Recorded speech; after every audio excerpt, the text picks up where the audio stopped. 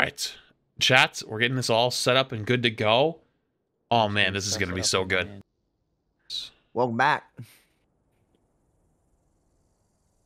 Oh, we're in the nether now. Wait a minute. That was okay. This one might be a little bit. This is gonna be a little tricky. Hold on, I got this. Infinite mindfuck. I got this. This is gonna be a little tricky. I'm gonna have to build this.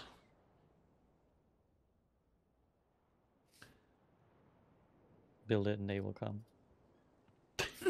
What a great movie. What a great movie. Oh my, I want to go to that game next year. Yeah, man. Only tickets weren't like beyond expensive. All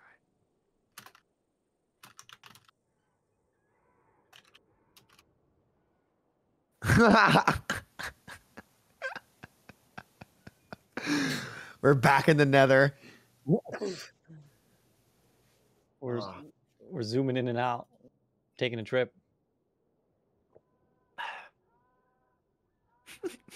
How he's gonna work? Flats is an arts and crafts class right now. I never did well at arts and crafts either.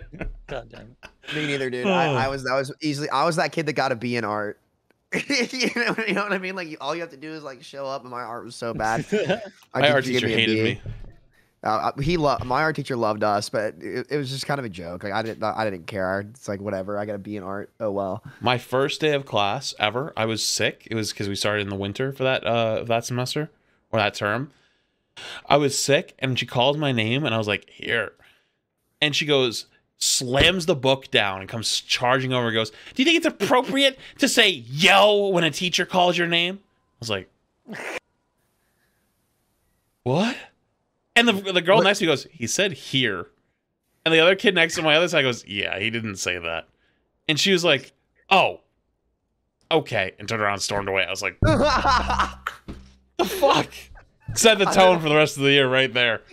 Yeah, was that the start of the year? It was the first. Well, it was the first time we had her class. Like, so like we had like music. Opened? Yeah, that was the first class. The first time we had interacted. I was like, well, we're fucked. She wanted to set like a precedent. She was like, I'm gonna pick one of these kids out. I'm gonna fuck with him. Just let them all know I'm alpha. She's Flats across the room. That kid, he's going down.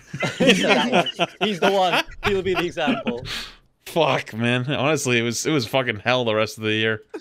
I don't blame you, man. Jeez Louise. I'd be so mad. That's so stupid. I would be super hyped if some kid was like, yo, it's just as an attendance roll call. That kid's a cool kid.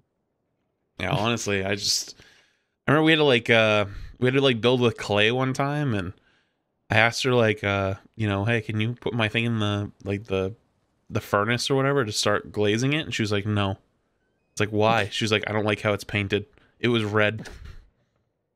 I'm like, okay, what's wrong with it? She was like, add more paint and change the color a little bit. I was like, but I like the color. It's like no. How dare you like your own color, bud? I was like, oh, okay. Imagine added like a blue highlight. Like, no, she was like, okay, that's good. You can't choose what you want.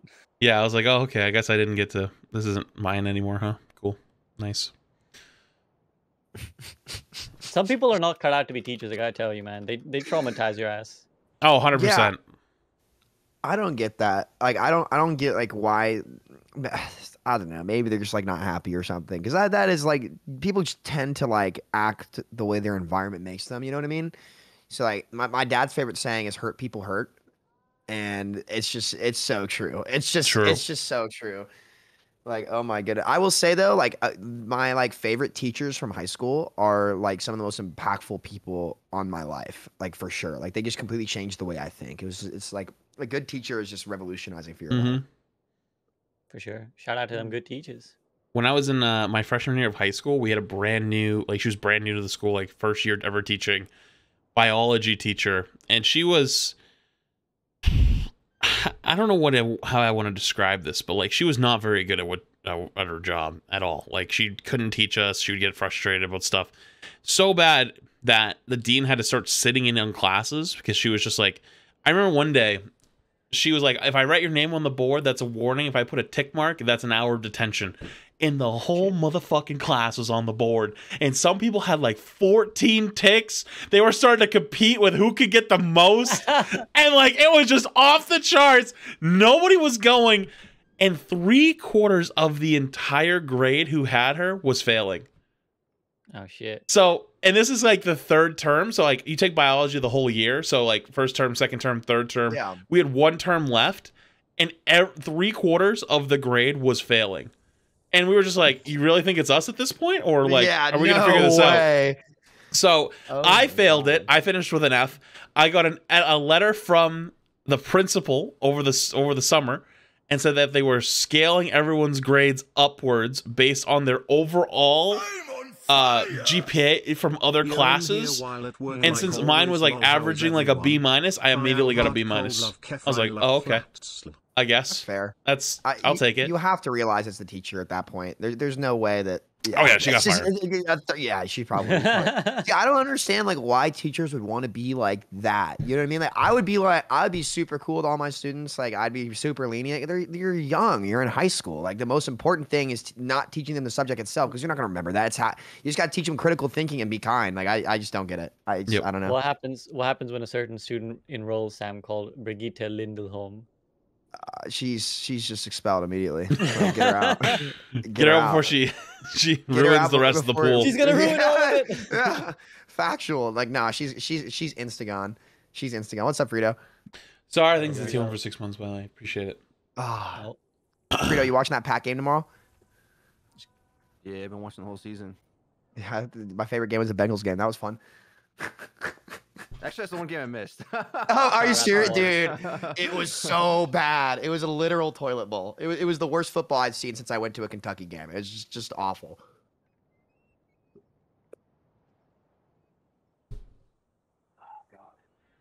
By the way, chat, if you want to see the whole POV, like the overall overlay, I would go. You can also check out SVB's stream as well, which is not live yet. Guess what I just spent the last 45 minutes doing?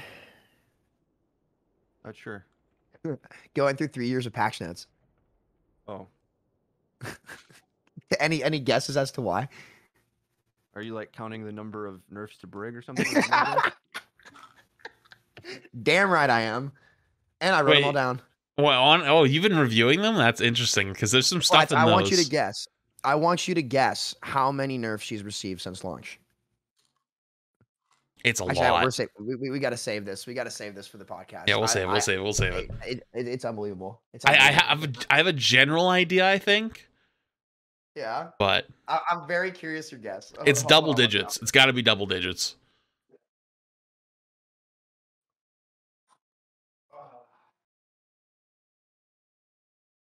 You guys do some content with Sam? Yeah, I'm sure if he wants to. Sam getting water or something as well. Probably. Alright, cool. He said he's gonna count the Brig nerfs in the history of Overwatch. Well, he told me he went through 3 years of patch notes. He said he went through 3 years of patch notes to figure out. So we know he's loaded then. Mm-hmm. Sam's about to come with the whole fact sheet. And honestly, I live for it because there's certain things I need to go back and look for too. Like when did they change the Orisa shooting? Right? Remember when they made Orisa like faster? Yes. When was that? That was a while ago. Yeah, quite a long way. It's so hard to remember when these things came in place. That's when we were actually getting patch notes, which we don't get anymore. The most recent one was the headshot multiplier, I feel like, and then it was a few patches before that where you mean the projectile moves faster? Is that what you're talking about? No, where she like her movement speed, like what she moves while she shoots. Oh, that's really old. Yeah, that's really old. That might even have been open queue era. When they were like, let's make other stuff viable instead of goats. I think that's part of what made Double Shield so strong originally, because like she was supposed to be like so slow and clunky. Then they went 2-2-2 right away into that never got reverted. So like they tried to make it like fast and fun, but like she's just oppressive and terrible, and you know how it goes. Oh, I think it's 200 bits, dude. Appreciate it. Sam, you good? I'm hungover, but I'm good. Yeah. Yeah. Well, if you boys are ready, I can kick it in. Yeah, I'm good. Are you live yet? All right. No, well, the starting soon screen is live, but okay. Hold on, let me grab that really quick. All right, cool. I'll just do the intro then in the meantime. Chat, if you want to see SVB's point of view, Yo, it what's has like up, the guys? better How's it overlay. going? Hope you're having Here a it very, is. very good Saturday, evening, afternoon, morning, wherever you guys are coming from. Welcome for another episode of the Group Up podcast, which Flats chat has already had a sneak preview access to the backseat, backdoor chat. But yeah, so I'll quickly introduce the premise of the show. Then I'm going to introduce our guests, and then we'll explain the format as well. So obviously, this one is called the Great Save Overwatch Debate. So you guys, I'm sure by now know that Overwatch 2 is delayed, and that's brought some doom and gloom in the community. So I gathered the four henchmen here to try and basically bring some positivity to the scene, try and bring some ideas that we think maybe could tide us over until Overwatch 2 comes out. So let me introduce my guests. First up beneath me on the screen right now is Freedo. Freedo, how you doing? Good. I'm glad I'm getting introduced first, so I can go grab coffee. You guys know who I am. Been here all the time. Excited to have a good show. Be right back. Get that coffee. In the bottom left is Flats. Come on down, Flats. How you doing? I'm here. I'm existing. I am basically being a magician nowadays, trying to make content out of thin air. So, you know. Ooh. I've seen those rabbits you've been pulling out. They're mighty impressive. Mighty Dude, impressive. And some yeah, of them, not gonna lie, some of them are fucking out there, but like you know what? Hey, people hated the tutorial video I put out, but hey, like, oh, that video banged. I don't know, dude. People have never seen the training range. I mean, the tutorials range before. Neither had I. So, I mean, we're scraping. we gotta do what we gotta do. And we had a little bit of preview of this talk with my man Samito in the top left. Samito, how you doing? I'm here. I'm here. I little Also here and hungover, but existing. we're look making content out of thin air. Just bourbon to cope, and then just a rough morning. But we're here. We're here. I got some Jimmy John's, so I'm chilling. Some Advil. Nice. So thank you guys for your time and thank you for being here. So the way this one is going to work is, guys, so each of these guys is coming with at least one idea that they think could tangibly improve Overwatch 1 right now or in the immediate future until Overwatch 2 comes out. So we're going to discuss each of those first. And then I want you guys to be active with your ideas as well. So drop any ideas you have in chat. I've got a team of mods sitting behind the scenes. They're going to collect the best ideas. And at the end, we're going to run through those ideas as well and discuss what we feel about them and whether we think they're good or bad or absolutely dog shit, as Sam will probably say. So, on that note, let's get to the first idea, and I'm gonna start off Can I with ask a question Flats. before you go? Sorry, I was just a yeah, little go. confused on the format. So, Yeah. what's the struggle for me is that, and I assume for most of us, is that the main focus is towards like we know Overwatch 2 and the scope is supposed to be big, so big that they've delayed it, which means I think they know as well that it's got to feel feature complete at launch, and it just so. For example, there's a lot of things that I would say the game needs, but if it's got to wait till Overwatch 2, like I wasn't clear on the distinction. Yeah, prior to sorry. this, So I should clarify. So the ideas should be feasible to implement right now without presumably how will too we much. survive? How Okay, do we're we in the survive desert? another year? Literally. A drop Literally. package, what would that look like until we What is survive the care to package? civilization? Okay. How much is the I minimum understand water now. we need to get from here to there without losing it all to sweat, basically? All right. And so on that note, then Flats, what you got for us? Okay, before I give mine, okay, this needs to be an overall general point because I have a feeling there's Set the probably going to scene. be people listening. We can't have no balance patches anymore. Like, cut the bullshit with that. Like, okay, like, doesn't have to be what we were promised. We were promised at one point, like 2 years ago, that we were going to get a balance patch every 2 weeks. That happened for about 3 months, and then it was given up on. The last realistic patch we've had was August 9th. It is November 13th. Wait, was it really August 9th? Yeah. That was when like Doomfist got changed, Genji got changed. Oh, that's right. Like oh we haven't had a God. real like we had like the Mercy changes, there was the experimental, but like real balance changes haven't happened since that. And tank changes haven't happened for like June. Something like that. So let's set the precedent there, okay? That's number one. Like, and that's not an idea. That's just let's, turn on the brains This is for the a second. context. Yeah. The actual idea, there needs, and I'll explain all the way through this. There needs to be a drop event every month at the least 6 weeks. And I mean, like, how the Cassidy event just happened, that drop event, there is no way in hell that could not happen once a month / every 6 weeks. There was very little content in that event. There was a skin, which I wasn't a big fan of, but hey, some people like it, whatever. 3 sprays, which were drops. I think 2 in-game sprays, and then some lore. You're telling me we couldn't get a skin event every 6 weeks? I don't believe it.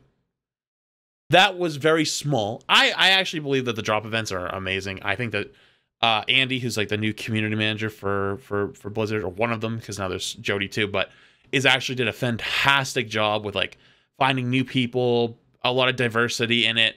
There was a little hiccup the other day, which I don't know if we want to cover that or not, but that is a different problem of its own. But regardless, though, that event was small at the best, But what it did, though, is it brought us back to the numbers where we were in January. It didn't bring us back to old Overwatch numbers, but it brought us back to January. You know what January was? For those who don't know, Twitch tracker, it has a lot of stats and stuff like that. Overwatch has shrunk in viewership by 50% since January on Twitch. It used to be around the 23K a month or average for the month. It's now around 9.5 to 10K average a month. So actually almost a little bit more than 50%. This event brought it back up. Now, obviously it's dying down over time, but it's nice to see like ML, Emong, and Jay like all back in the 3s or 4K viewers where they always have been, If you watch daily Overwatch recently, it's kind of like you see them sitting around like the 1.7K, and it's like it's kind of crazy to watch like the biggest streamers on our game have half the viewership that they did 9 months ago. Because any other streamer, one, that's demoralizing, that you're like, oh my god, the ceiling is crashing in. But 2, it gives you a really good idea that that passionate base that actually consumes all the content is decreasing fast, right? So even small events like this do a great job of, 1, keeping the competitive audience having at least like little tiny scraps of the smallest piece of the corner of a piece of bread that was fallen on the ground and rolled under the table 6 weeks ago. The smallest piece, but on the casual side, it gives them a reason to come back and play. They had to play 27 games to get the skin.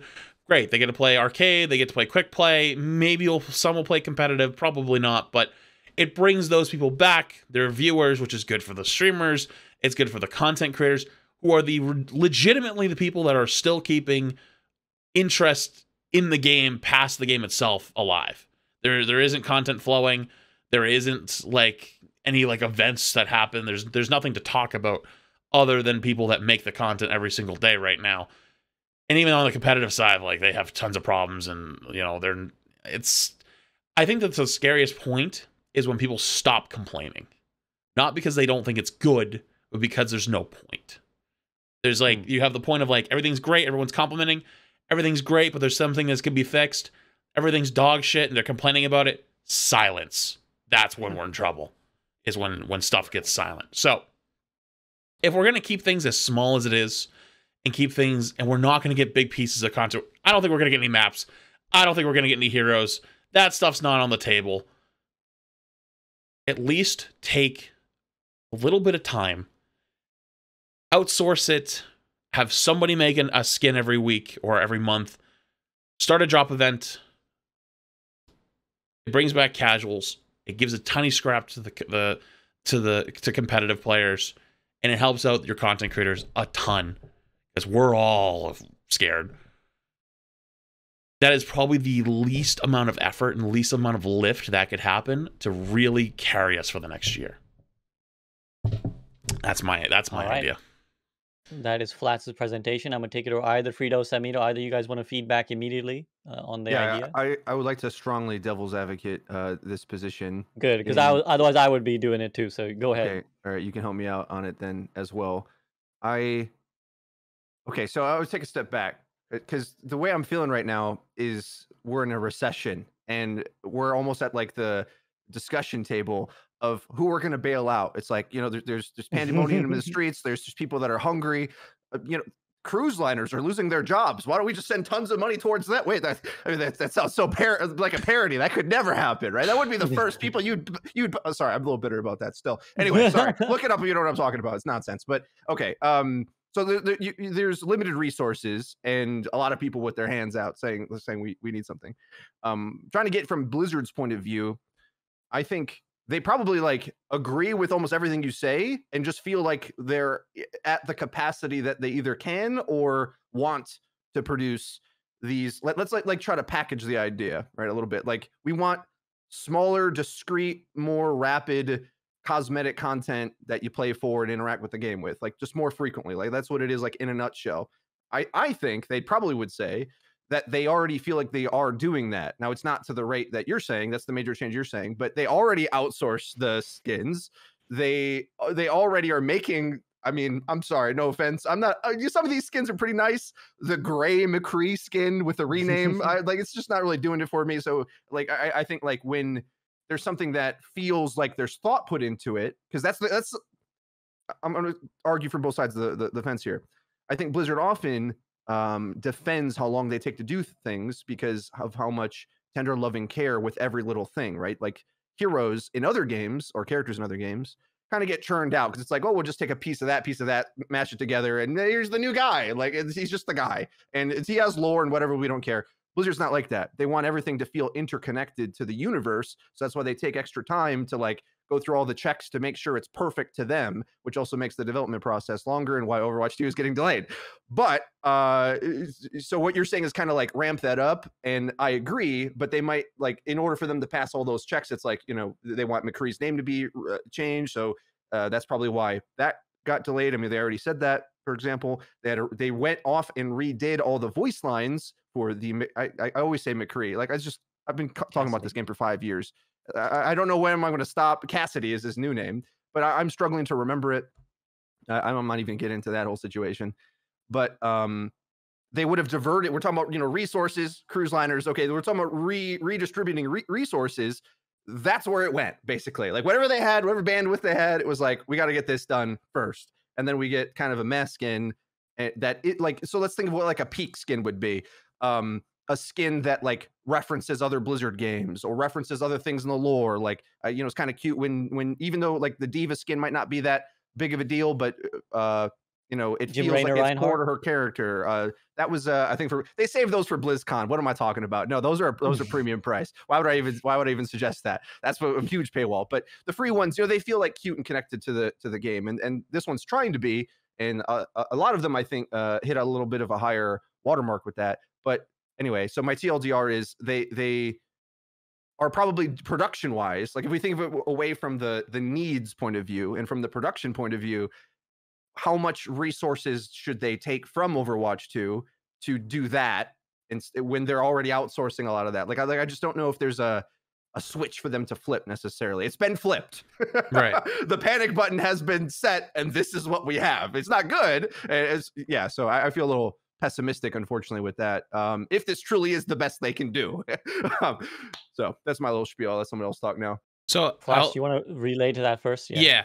So with the whole outsourcing thing, right? So if they are outsourcing it, as somebody who, you know, my entire YouTube is run by my editor or my channel manager, Retro, and 2 editors for both my channels. Well, 3 now, I guess, but that's not the point. The point is, though, is with the whole outsourcing thing, the problem isn't necessarily anymore whether or not they can like flip the switch. The switch has already been flipped, as you said. It depends on if they're going to outsource even more. Like, do they? I mean, they have a team, and you know, and I mean, I think Sam knows. Didn't that guy like tweet you or DM you something that like they're not using them anymore? The guy who made all the cool Halloween skins. So there are people that they have contact with that they could outsource more to. Obviously, that comes at a cost, but and you know, this is me thinking, I guess, business-wise here, is I feel like the return that cost would bring would be exponentially better than not doing it at all. It's the same thing as like, for me personally, I mean, like, you know, this has been a topic I've had in my chat in the last week, is like my second channel operates at a loss, right? I pay more for editing than the channel makes. Yeah, that sucks, but in the long term, though, people have started to resonate with variety more. You know, people that get annoyed that, you know, I release some casual content on my main channel, whether it's like spectating bronzes, guess my SR, playing the tutorial again, whatever it is, and they get annoyed and they want their gameplay content. It's actually on the other one, right? So they still end up getting what they want, and it satisfies people over time.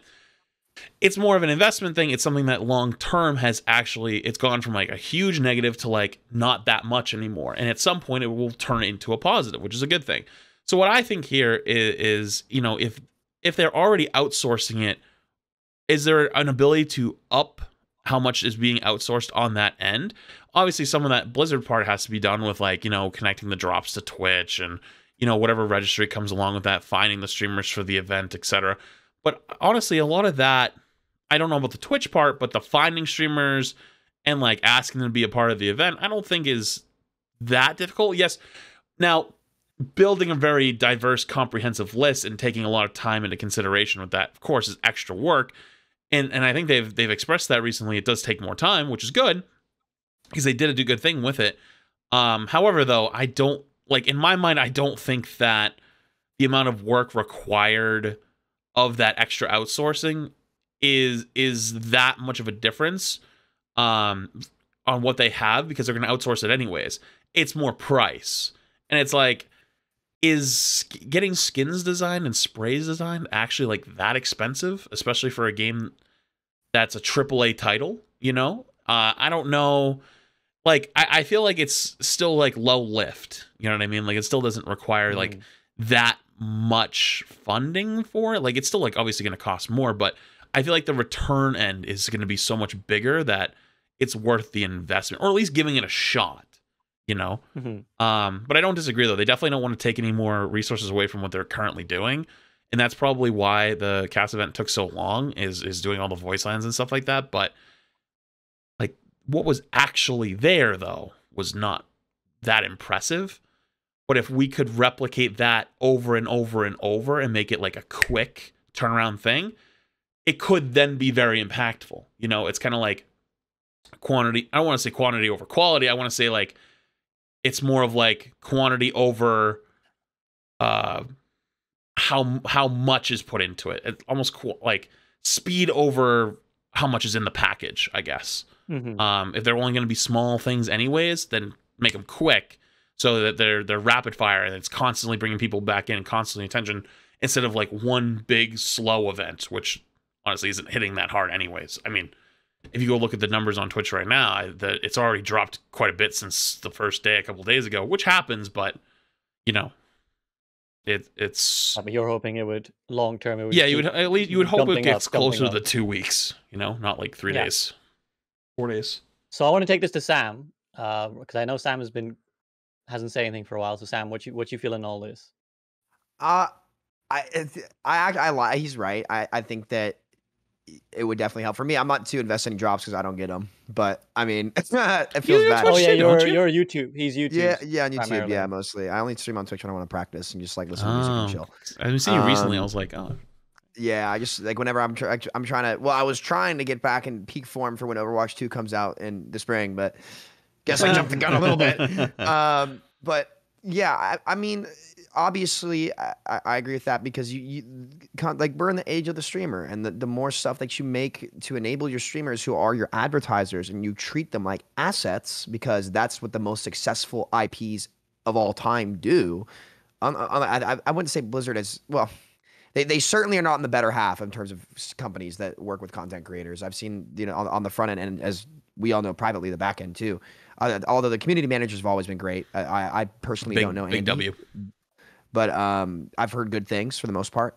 And as well as Jay Nash was super nice. Molly was super nice. They always kick ass. They do a great job.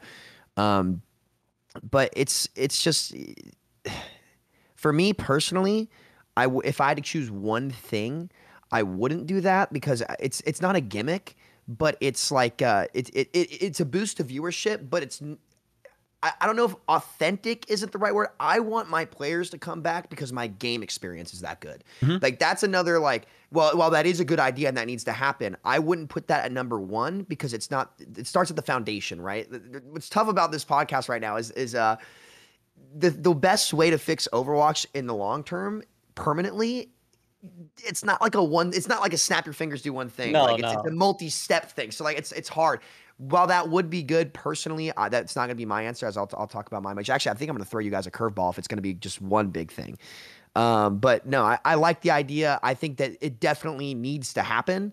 It's just I wouldn't have that at number one. I'd probably have that like number 2 or number 3 on my list. But it's still a very good idea. It's on the chain of things that would need to come through to really help this game stop struggling and really just help out streamers who are the biggest assets, and they are your advertisers. Players will go where their streamers play.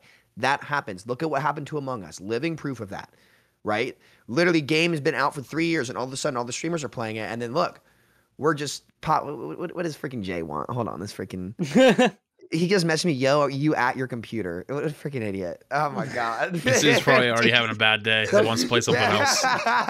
He wants to join the call and cry again for a moment. What's up? Yeah, but so no, it's Sam a good idea. Yeah, go ahead, Sam. No, you're good. Just good idea, but I'd have that number 2 or 3 on my list personally. Yeah, so I was just going to say, Sam brings up a couple of very good points, and that leads me to a question I was going to ask Flats anyways, because the thing is, a lot of times when we talk about ideas like this, when we say, because we are obviously content creators, and when we talk, hey, how, what are these ideas that can help content creators, people often accuse us of like bias, right? Like, oh, well, you're saying it because it benefits you, it makes you money, but does it help the game? So what would you say answer to someone who says that, Flats? Like someone who says, well, will it actually help the game and the players though? Well, let's talk about what we can do with the game versus the players, right? You're not getting new maps. It's not happening. You're not getting new heroes. It's not happening. Those are the number 1 and number 2 that players want. All of them. Casuals, competitive, Overwatch, whatever you like, top level to bottom level. That's what they want. Those aren't going to happen. No matter what. It's not on the table. So for me, I kind of look at it this way. We're currently at nothing, right? We're currently at nothing. We're struggling. We're landsliding, and I actually had a conversation with Andy yesterday, and I talked about why the streamer drop thing with the launcher mistake looks so bad is because currently Overwatch is landsliding, and it's like when you're tumbling down a hill, you can't just immediately stop yourself. You have to start like grabbing onto a branch or a rock or putting your foot a certain way and stopping the slide, because currently we're fully sliding down. And every time another big mistake happens, it looks like, oh, well, Blizzard fucked up again. Here it goes. Like another mistake, another mishap, whatever it is. The point is being on that.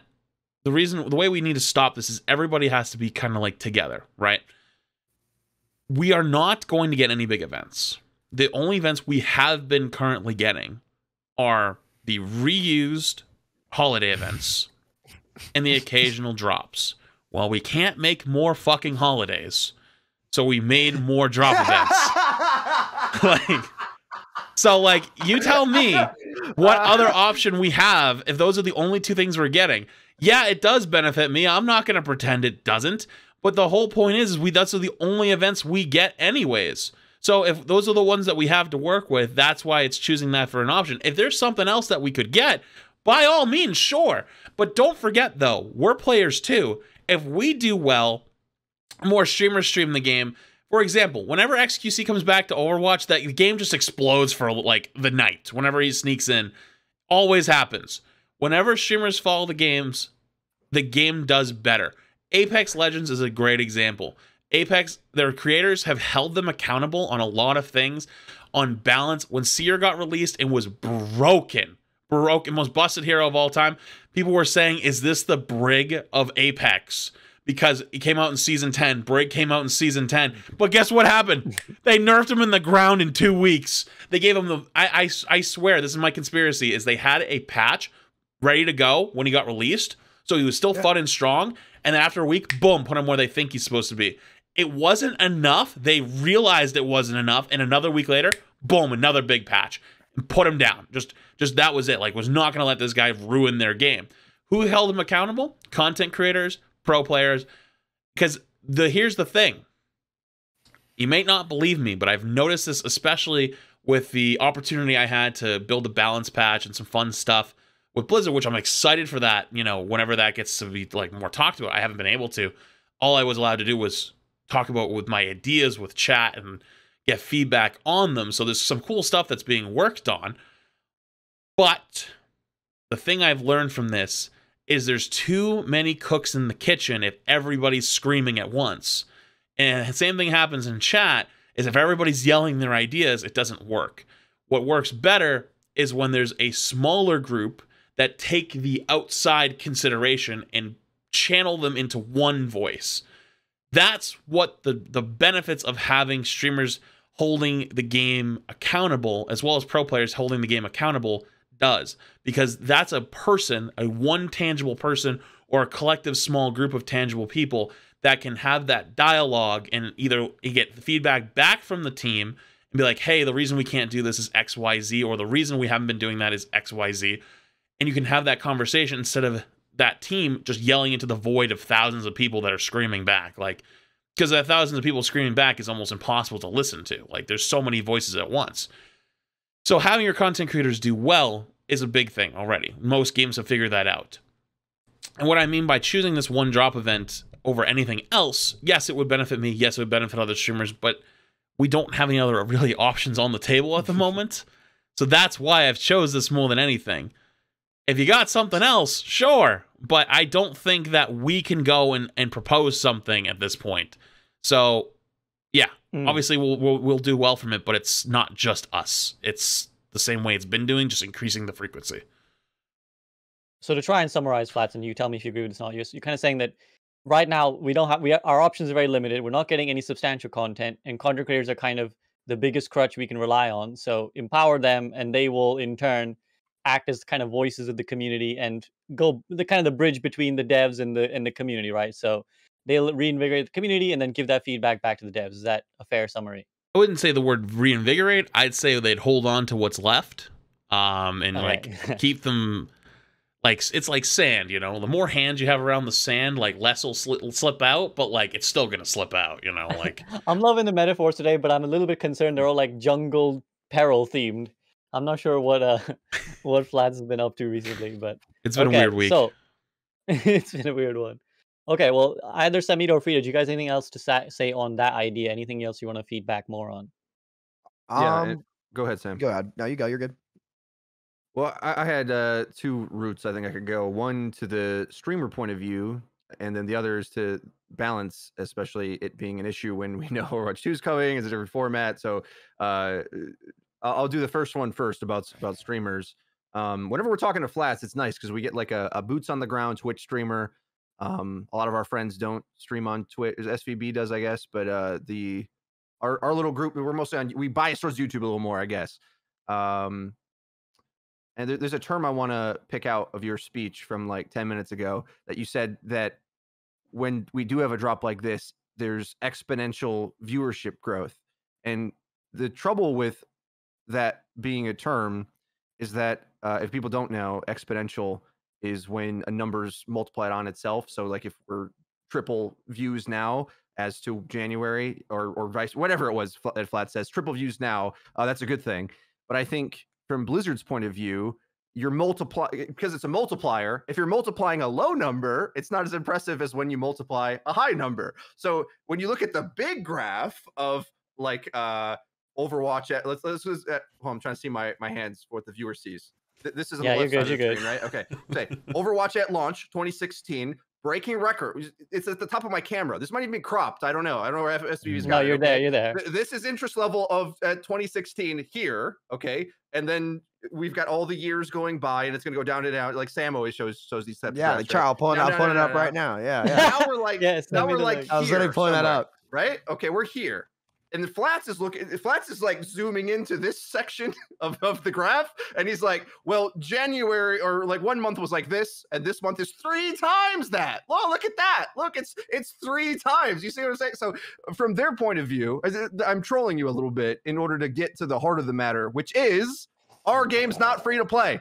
Our game's not free to play. So they don't really gain anything out of any of that. And I think we've already talked about this subject so much that I try not to regurgitate these points, because you can see the last episode that we're all on again to discuss that if you want our thoughts on free to play. But I think the positive feedback loop we see in other games are expressly because it is free to play. So that constant stream of consumers is important to the business model and is the major upside, especially from a creator's point of view, that all of the things Flat said is because it's free to play. And as far as I know, Apex is pretty well received right now, and the devs have to keep putting stuff into it. Overwatch is a completely different perspective. So anything that they do for this game is resources that could be spent towards the next game where the real stuff is going to happen, which makes me wonder, and I don't mean to Gordian knot the entire conversation here, but to what level is it a good decision for Blizzard to just cut ties to this game altogether and do even less? Because they're barely doing anything now. Like I almost feel like that's already been their strategy, right? Because they're saying, if our new game either needs the sequel or a new business model, then we might as well focus towards that. I don't think they're gaining anything out of skins monthly or even Twitch viewers. Even if it was like 50,000 Twitch viewers again, do they gain literally anything from that? Like you could say players, but like anybody anyone in that probably has already bought the game. It's sold so much that most people own it, I feel like, and the game goes on discount, and I don't hear them talking about breaking sales records anytime soon. I don't know. I haven't heard from the earnings report that our Overwatch loot boxes popping off. I don't think so, right? So like if all these revenue streams have dried up for them, they would need an order of magnitude. There's another math term for you. An order of magnitude more like interest. It would have to be like, I don't know, 10, like maybe even more, like somewhere between like 10 and 50 XQCs in this game to be like, well, here's all the people who didn't buy the game yet to come buy it. So I guess I'm saying we're screwed. We're screwed until it goes free to play. I don't have a better answer than that, because if they don't see the incentive for them to do it, I don't see them investing in this first game. And then the second point, of course, was all the balance considerations. I get a little funny with this because although I like the game being tuned, what's it getting tuned for? We already know it's going to 5v5. So I guess maybe we'll just jump to what my suggestion is. Can we just rip this Band-Aid off already? Yeah, all right, go on. I didn't come here playing. I didn't come here with a planned suggestion yet, but I just stumbled onto it. Have something you want Why can't we just do 5v5? That'll be my point. We can get to that. You want to go 5v5 right now? Screw it. Who cares? Who cares? Who cares? The game's it's doing that. If it doesn't work, they can change it back. Whatever. It would be better to test this now. Actually, you're right. Hold on. I think you're actually onto something. Hold on. This man is onto something. Can I chime in on that, Freedo, real quick before you go on to point? Is that okay? I'm done. I'll just let the floor. There we go. That's my argument. I haven't really talked about this too much, but I think it's safe to say that this entire community is incredibly concerned that 5v5 is going to be dog shit. Oh yeah, 100%. I think I've said that. Bingo board. A lot. I wasn't gonna say it, but that's just for you, SVB. But yeah, no, like Flats, we talked about this a while ago. Like we have to test it. At this point, SVB pulled up that graph. I'll pull it up again. Which is one of the worst charts I've seen. That's bad, boys. That's five straight years. Can you explain what this is to the viewers? So this chart is it's it's in chat too, Flats. This chart is Google Trends, and it's the term Overwatch. So what that'll tell you is how interested the world is in Overwatch based off search results, and on the internet, especially in the gaming industry. Like that's very important, right? Because the more people that are searching your game, it's a great way to gauge interest in the game. Overwatch is the only chart you can compare it to other titles too. It is the only game of the major games that have come out in the last 5 or 6 years that has not been able to beat its previous year's peak once. Not a single time, which this just goes to show really, really poor management and really, really poor execution, because we are, even in peak COVID, the only major title, the first shooter to win Game of the Year in 15 years, to not have a better year than the previous year for 5 or 6 straight years. And now you can't go up every year. It's not a problem, right? No one's perfect. You can't, growth stops at some point. But to not go up once in 5 or 6 years, that tells you that the top level management is not doing this right. Their order of priorities are wrong. So honestly, Freedo, we have nothing to lose. I would rather try 5v5 now and see if it's okay, see if it's good, then wait for Overwatch 2 to come out and have them look. I don't think any of us enjoy coming on here and being like, oh, Blizzard, they're messing this up. Like, no one enjoys that. I would rather say, I want to say congratulations to my friends rather than I'm sorry or like it's tough. You know, like who wouldn't want to do that? I am so looking forward to the day where I can come on here and be honest and say I am so thrilled with how good Blizzard's done. I am foaming at the mouth for the day for that to happen because I love this game. You guys love this game. We all want to see it, but this is terrible, and I honestly think that might not be a bad idea. Like Freedo, what's the harm in a 1 week being like, yo, like we're gonna put this current game.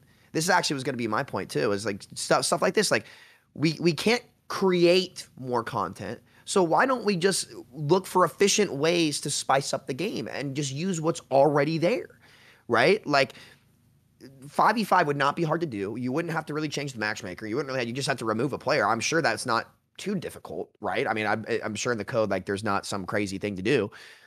Why not? You're not doing freaking jack shit anyway. Pardon my French, but screw it and do it.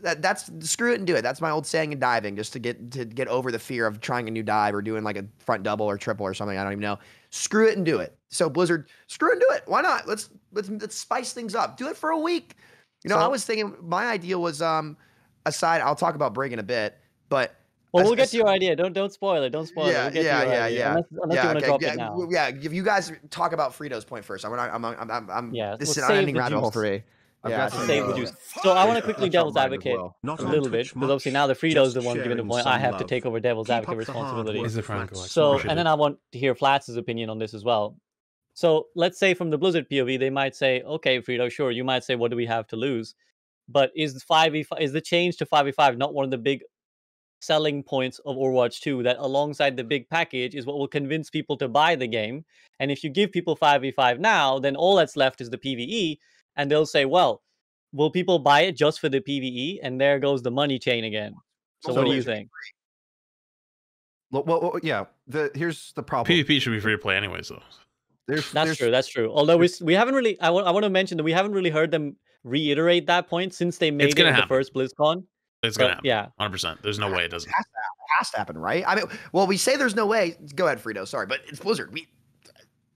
We don't know. Yes, they have two competing ideologies here, and we actually don't know how they currently feel about anything, because they don't really talk. They don't really explain things. They just give you like a window through another window of a whisper of someone that said something once. It's a distorted image of what they're even thinking about doing, and maybe we'll do a thing. Like, so it's hard to know what they actually stand firm with, especially when there's been so much leadership change. So I think we are sitting here with the information we're assuming that they have said, but I mean, they promised Warcraft 3 Reforged would have all these certain things, that it came out different. Like cutscenes or whatever, and then it never was. Yeah. Right. So I don't know if things have changed. I think leadership change indicates that maybe they have got some bad news or good news.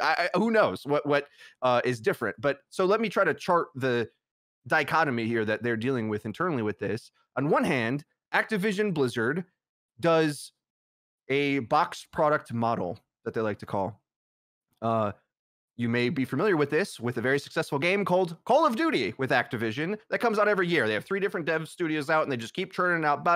So this is more like what Flats is saying, is like, just get it out there. Who cares? It's like, we'll play it for a few months, we'll enjoy it. And overall, although the COD community will tell you something different, it's lived for, I don't know, what is it, 100 years? Like, it's been out forever, and they've been doing that for a long time. And people hop off the train, hop back on the train, and people, they like that rate of content overall. It diminishes the quality and the shine for sure, but that works for them. But they normally didn't give stuff for free. Any DLC, extra packages, map packs. They had a whole streamline of content for COD throughout its life cycle. But then they got this Warzone thing that they took a punt on, kind of. Their first Battle Royale Blackout was kind of a failure. Yeah, it was nice. They're like, let's try this again. They made Warzone. All of a sudden, it's making all this money. They're like, oh yeah, free to play COD Mobile. So they also understand free to play as well. And those are the two things. Okay, that's the context of Activision Publishing over there. Blizzard has a guy like Jeff Kaplan come out on stage, and looking back at it now, says what I think was the headlines he was hoping to read, reviewing his let me explain what I mean. He said, we're going to redefine the sequel. What does that mean? Redefine it. You know, like a really good headline that I'm reading about myself. Like that no offense, Jeff, but looking back, that's kind of how it sounds. Because if you want people to say redefine the sequel, you'll just say how much great value the game is. Like, say what it actually is, and then we'll be like, oh yeah, that's a whole new thing. You're redefining the sequel. That's the thing I should say about you, not that you say about you, because I don't know what it even does yet. You got something, Sam? No, you're just completely right. It's just it's the same thing with Blizzard, where it's just low. It's all image. It's like they focus on the wrapper of the candy, not the candy bar. Go ahead. Okay, so I'm getting to a point. All this will come together, I promise. So in that redefine the sequel thing, they're saying we will update Overwatch 1 with Overwatch 2. But here's the problem, Blizzard. Free-to-play games already exist and get live updates now. So what is the benefit to the consumer for me to wait for the next box product? I understand that you normally do COD, and if you get the update, you got to buy the new game, and it sucks that you have to buy the next Space Marine to play Space Marine 2 with your friends, and we're going to redefine that. Who asked for that?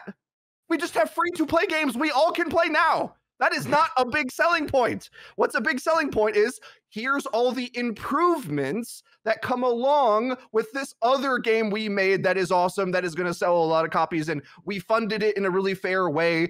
Isn't that great? It's like, I think that I sound like I'm angry, because I kind of am, but their messaging is just so bad on this. Like I think they truly wanted to do a good thing, but their perspective on things. Listen, we've had a lot of communication with them back and forth. Okay, this isn't the first time that they seem completely clueless why their perspective doesn't land with anybody. Like that's not acceptable. Okay, like who did you screen? What creator did you like put this past to see if that's a good idea? To that's going to resonate and get people applauding and like, no, it doesn't make any sense. Okay, so calming down for a second, I do have a point in here somewhere. They have to decide. They have to decide whether they're merging the games together, and if they are, it's got to go free to play, basically, because otherwise you're just holding updates hostage until you finish the rest of it. And we know you know this strategy because you have Warzone already. It's as simple as that. Otherwise, it feels you are starving us so that we can pay for the things later. It's like, but that's not redefining it. You redefined it to be something that's bad. That's what you did. Yeah. You redefined it to be like a new way to fail. Oh, congratulations. Yeah. I can't. I've so much emotion has just raged through me here that I don't know if I've finalized my point. The point is, they it doesn't seem like a benefit yet to us, and I want all those updates to come, but like if you're not going to give them now, like I don't know, whatever. I've lost the plot. Go ahead, Flats. Well, you want it for 1 or 2 free to play? Okay, so here's the reason why I argue free to play seems to make like what's the alternative to free to play?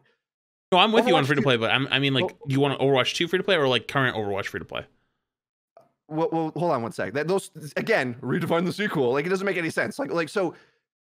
This is what they had said at BlizzCon years ago, that the updates to PvP would come to current Overwatch players for free anyway.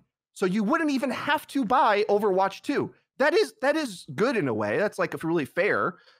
But what are they doing with the sticker price of the already, what is it? Because it's like I see it $15 all the time. They're barely selling it now. Right? They're barely selling it now. It's $20 now.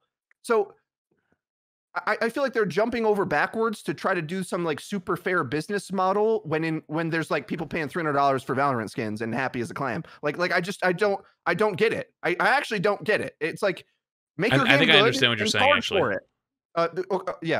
I'm ranting myself to oblivion here. No, it was honestly great. My problem was, how could they not make it free to play if all the Overwatch 2 stuff comes free anyway? Like it just doesn't make any sense. Their leadership doesn't. They want that big hit. Well, yeah, it's like if we sold 50, doing. 60 million copies, how many new people are going to buy Overwatch 2 just, if they can already access Overwatch 2 PvP with the copy they already owned?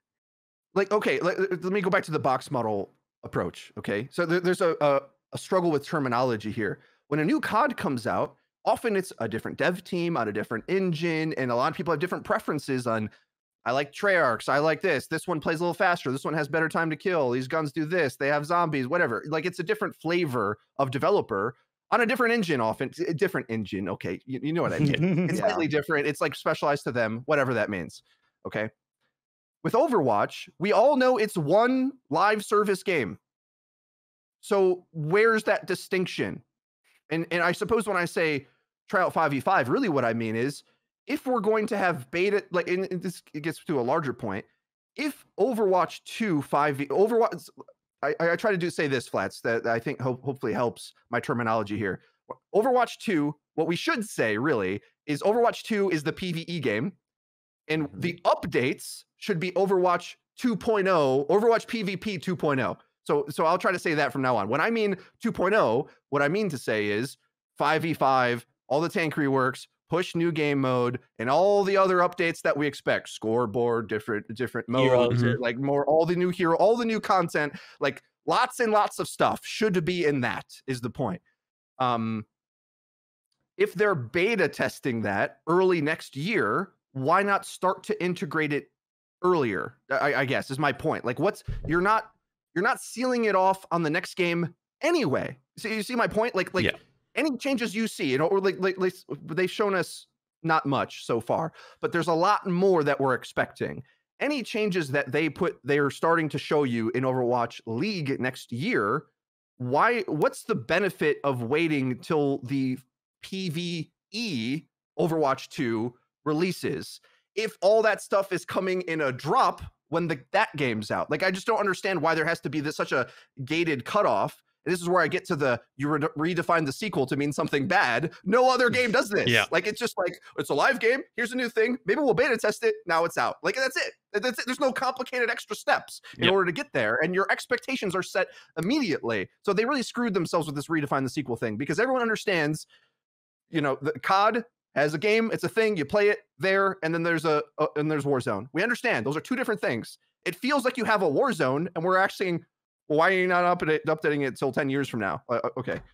Well, I hope I want to quickly. quickly. In there whatsoever. No, you're right. I mean, yeah, I think it was beautiful, and I think all of us already, I can tell, really, really agree. And I personally am like, I think that was poetry in motion. But I do want to have to devil's advocate. I do want to try and present something for perhaps a reasoning. And again, like I said, although I said, well, they're trying to incentivize people to buy it, and the counterpoint is, well, it's not. You don't have to buy it anyways. Maybe what they're saying is, well, would people be hyped if it was just PvE that we release at the end? Can we propel the changes that come with the care package that comes with Overwatch 2 to convince people to simultaneously buy the PvE as well? Because let's say they give us 5v5 now, and we get a sort of medium-term boost. Again, keeping that big graph in mind that we have on screen. Maybe we get a medium-term boost and we end up a little bit closer to the peak.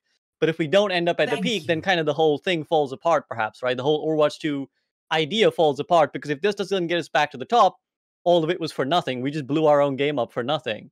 So are they saying what we want to do is actually, it's not even about we're going to give you the content anyways. It's about creating one moment of hype that everyone's like, Overwatch 2 out now, 5v5, PvE, everything, go, buy. And that propels us back to a new height. Is that the thing? They want the big hit. That's what it is. And I'm going to take the flat. That is it. Yeah. Because they want to. You go ahead. You go. You for your thing, which you're right about. They'd have to do the game right. Like, if the game sucked, as they were doing the 2.0 and developing it and updating it, it wouldn't go anywhere. Like they'd have to be like Apex. Like, Apex sucked, and then they worked on the game hard over time, and it brought the game back to life. And now it's considered, actually, I think it's past Fortnite and Warzone. Actually, I saw something about the other day that it's now the number one game on Twitch, the number one battle royale. That's the problem, though, is do they even trust themselves to build the game from the bottom up instead of having a massive boom at the top and then fall over time? I think they'd rather have a big boom and then fall over time than start from the bottom and build it back up, I think Sam, it just means we're screwed then, unfortunately. We're screwed. I think what Blizzard needs to understand is that Flats said they're going for the big hit. So in terms of baseball terms, do you want to know what wins you baseball games and makes your team good? Getting on base, not swinging for the fence every at bat. What they're doing right now is stupid. Moneyball, one of the greatest storylines of all time, by the way. If you haven't seen Moneyball, go read it. We're one of the most fascinating, really cool sports stories ever. Awesome, loved it. But look, it's the model right now is silly. And it is terrible, and it is bad. I think Freedo hit the nail on the head. It makes no sense to put a chokehold on this IP. Like first of all, let's talk about it. Overwatch 2, did it need to happen? Realistically, no. Could it work? Absolutely. So I'm not trying to shit on the whole idea of Overwatch 2. I think it can work. But in what universe is it a good idea for your business model to be, let's effectively stop doing anything for our current product, and we're just going to wait and hold out? You think your average gamer out there is going to respect that decision and give you the time of day? My biggest problem with Blizzard is that they have completely lost touch with modern day gamers. This leadership team lives in 2008, back when you could get away with shit like that. They don't understand modern day gaming and what it takes to be at the top. And that chart tells me that, right? That chart, a 5-6 straight down year straight plummet, that tells you that they don't understand their consumers. They don't understand anything about the experience of gaming nowadays. And they're making no effort to get those players back. So when you go to this model, kind of like Freedo said, like it doesn't make sense that this stuff needs to wait. It doesn't. And like you can't have a healthy, thriving product, and you can't gain the respect, because here's the reality of what gamers are nowadays. When we were younger, like maybe 10 years ago, I would say there were guys our age that were gaming, right? But not nearly as much, right? But now that people are older, guys, so. yeah, okay, all right, Uncle Freedo, Uncle Freedo, okay. But the average age has increased, basically. The average age has increased. These people have jobs. They work hard. They want to come home and they want to spend time with their friends. Like it's like that for my friend group, right? Like all my buddies moved to, one moved to Pittsburgh and one's moving somewhere else, and they were working and we barely have time to play together anymore. And they all quit Overwatch a while ago because they were just like, dude, like the experience sucks. Ranked is shit. No one wants to try together. The experience is bad. I'll play Valorant. We have a limited, we have a limited time to play together. I'm sorry, this is just not worth me sinking my time into, because I have limited time and I come home from work stressed out already. Like I want to feel like I'm progressive with something, and like that's the number one thing that I think that leadership needs to really look at. It's you guys have just lost complete and utter touch with everyone. You're in your little Southern California bubble. You don't know shit about what people that across the world want, about their experience, anything. And if you want to make a difference, you got to start opening up and listening, because I watched every single content creator and their mother from the day this game came out tell you directly that they were thrilled with how good the game experience was in October. We were all so damn proud of you. And the first thing you do is take that and shove it straight down the goddamn toilet. What the fuck? Are you kidding me? How dare you? It'll make me cry. How fucking dare you? I'm sorry, man. I've tried to hold my emotions in about this shit for years. I have been one of the loudest people about it, and I got my ass crucified Shut the fuck for up. that. Just for you guys to take everyone's effort, everyone's time, the Overwatch League's time, your players' time, and you throw it straight down the shitter. That is so disrespectful. It is unbelievable. And what do you do now? You don't release shit. You don't say a word to anybody, and you watch as the whole industry and your competitors blow your ass out of the water. You are worse than BlackBerry when they came out and they said, oh, well, our phone, when the iPhone's about to kick their ass. You know what they said? They literally said this. This is the dumbest shit I've ever heard in my life. They said, oh, well, on our phone, you can't surf the web on our phone. It's for business because we're BlackBerry. Don't you know we're BlackBerry? You can't use our phones for leisure because we're business. And where the fuck are they now? That is $5 a share. $5 a share. It is something like that. Unbelievable. Sorry, I just went off. It was built up. My bad. Johnny is walking. No, I'm sorry.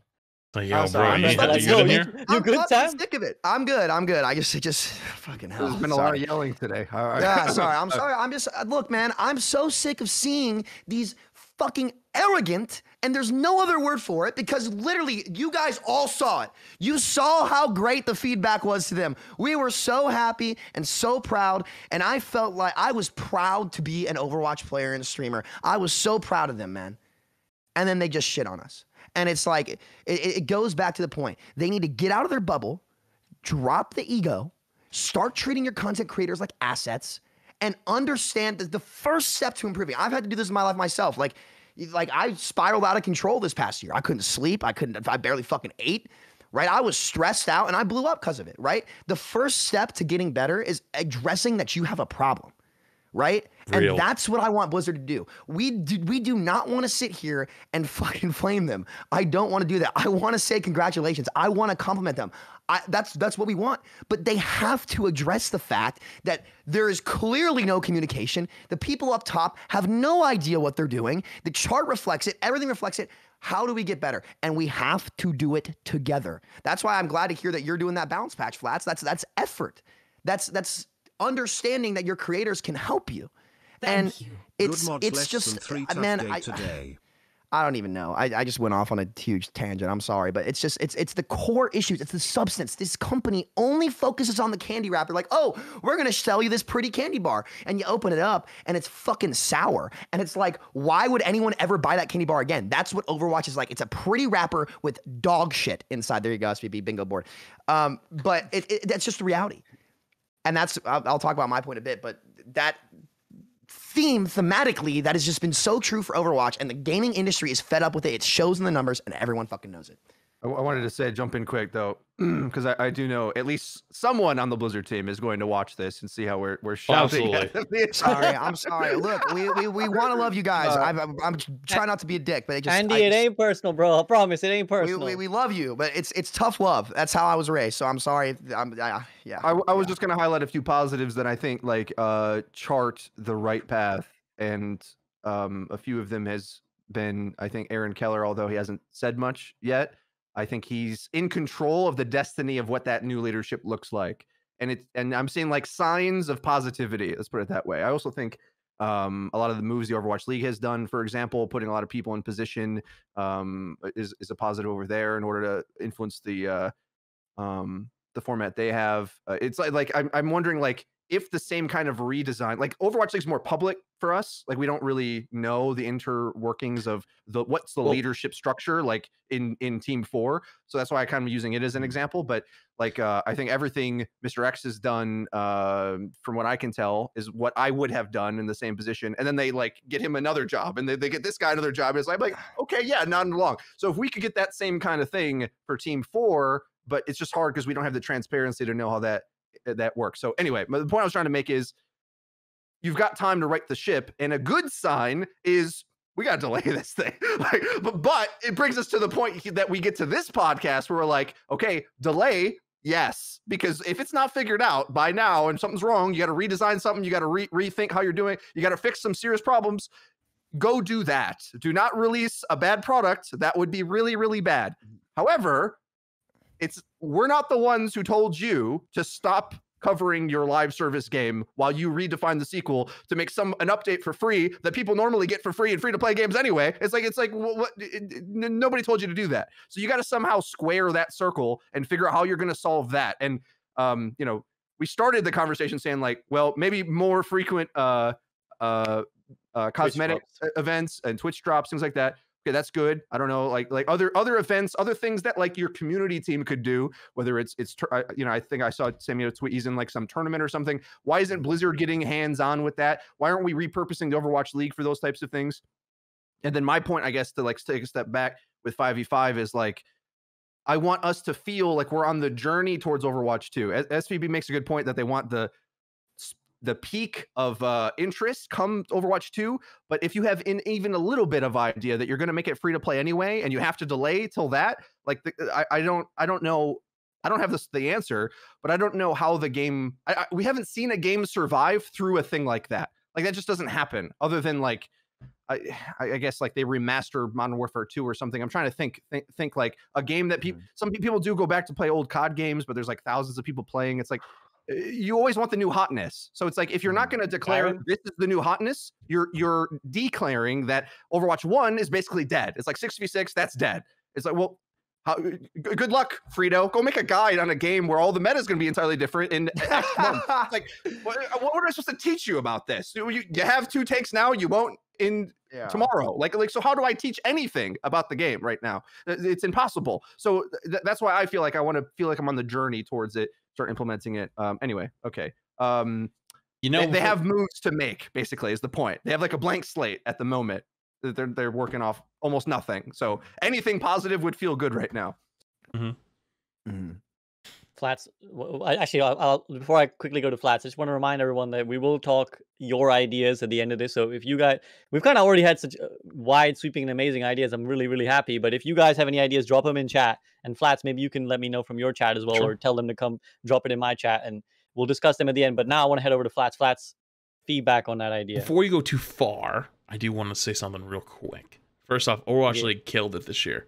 Did great. Yes, awesome. Their content. Always do. They were, which by the way, we had monthly skins from Overwatch League. I just want to put that out there so it's possible.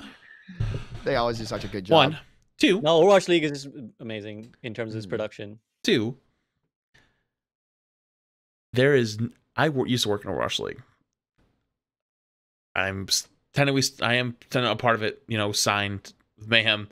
So I had to be careful with the words I'm going to say. But I will say, I have very little belief that the old heads that originally like started the idea of Overwatch League with this home and away format, 32, 40 game season, first year BS, were the people who suggested going to a tournament format. I think the tournament format suggestion were younger, new blood, more in touch people. Whether it was casters, whether it was players, maybe parts of the staff, whether it's from production to management, people that were in touch with esports, period, are the people who made that suggestion and pushed hard for it. Because the home and away format was just sleeper. No, there's no reason to care about game 6 when there's 28 of them. Like, there's no reason, you know what I mean? Unless you're watching the top 2 teams or the number 1 team or whatever your favorite team is. Which, to be honest with you, the league's way too small to only be focusing on your very small fan base, because each team has a very small fan base. It's way better to look at the overall picture of Overwatch League and grab everyone than your just small fan base. And trust me, I have experience dealing with people like that. So, to make your point, though, is if Overwatch League listened and made those decisions to whoever made them, I think Blizzard should highly consider doing the same thing, because there's no way in hell there's nobody in there that doesn't know. I refuse to believe it. I've worked in big business and corporate. There is absolutely some younger or more in tune or very smart people that have suggested and pushed for this, but they don't have upper level support. I don't know where it's from. I obviously am not a part of it. I don't work there. I can't explain it. But if you've worked in corporate before, there's just 0% chance there's nobody in there that doesn't know what they're talking about. It's 0. It's not possible. Someone knows. Maybe a few people know, and maybe even outside that few people, there's a larger group of people that like at least agree or like, hey, we could try that. Like, that sounds like a good idea, but something's blocking it. Well, leadership, right? That's the word. Bingo. But like, you know what I mean? Like, just open the mind up a little bit, because we're stuck declining. Sam's pulling literally the stats. Like, the data don't lie. You know, like. Yeah. So I think Overwatch is a good example. I think John getting promoted to the commercial like head of Overwatch is so big. Yeah, it's true. From the league, like they honestly, like, because you want to know how the league people are incredibly good at their jobs when they can have such a good year. when there's scraps from the game. Like what Overwatch League has managed to accomplish the last 2 to 3 years is incredible. Like they are working with nothing because of leadership, and they still kill it every damn year. Those people, put those people in charge of the whole damn game. That's why I'm really optimistic about John becoming that commercial lead. They John's need great. Younger go-getters like him who get it. That man gets it. So let him, like, look, I don't mind old leadership, but the problem is, like, they need to listen to these people. Like, you can stay in your position, but you got to let these go-getters who understand this generation get after your IP and let them run with it. They know what they're doing. They kick ass from scraps on the dinner table.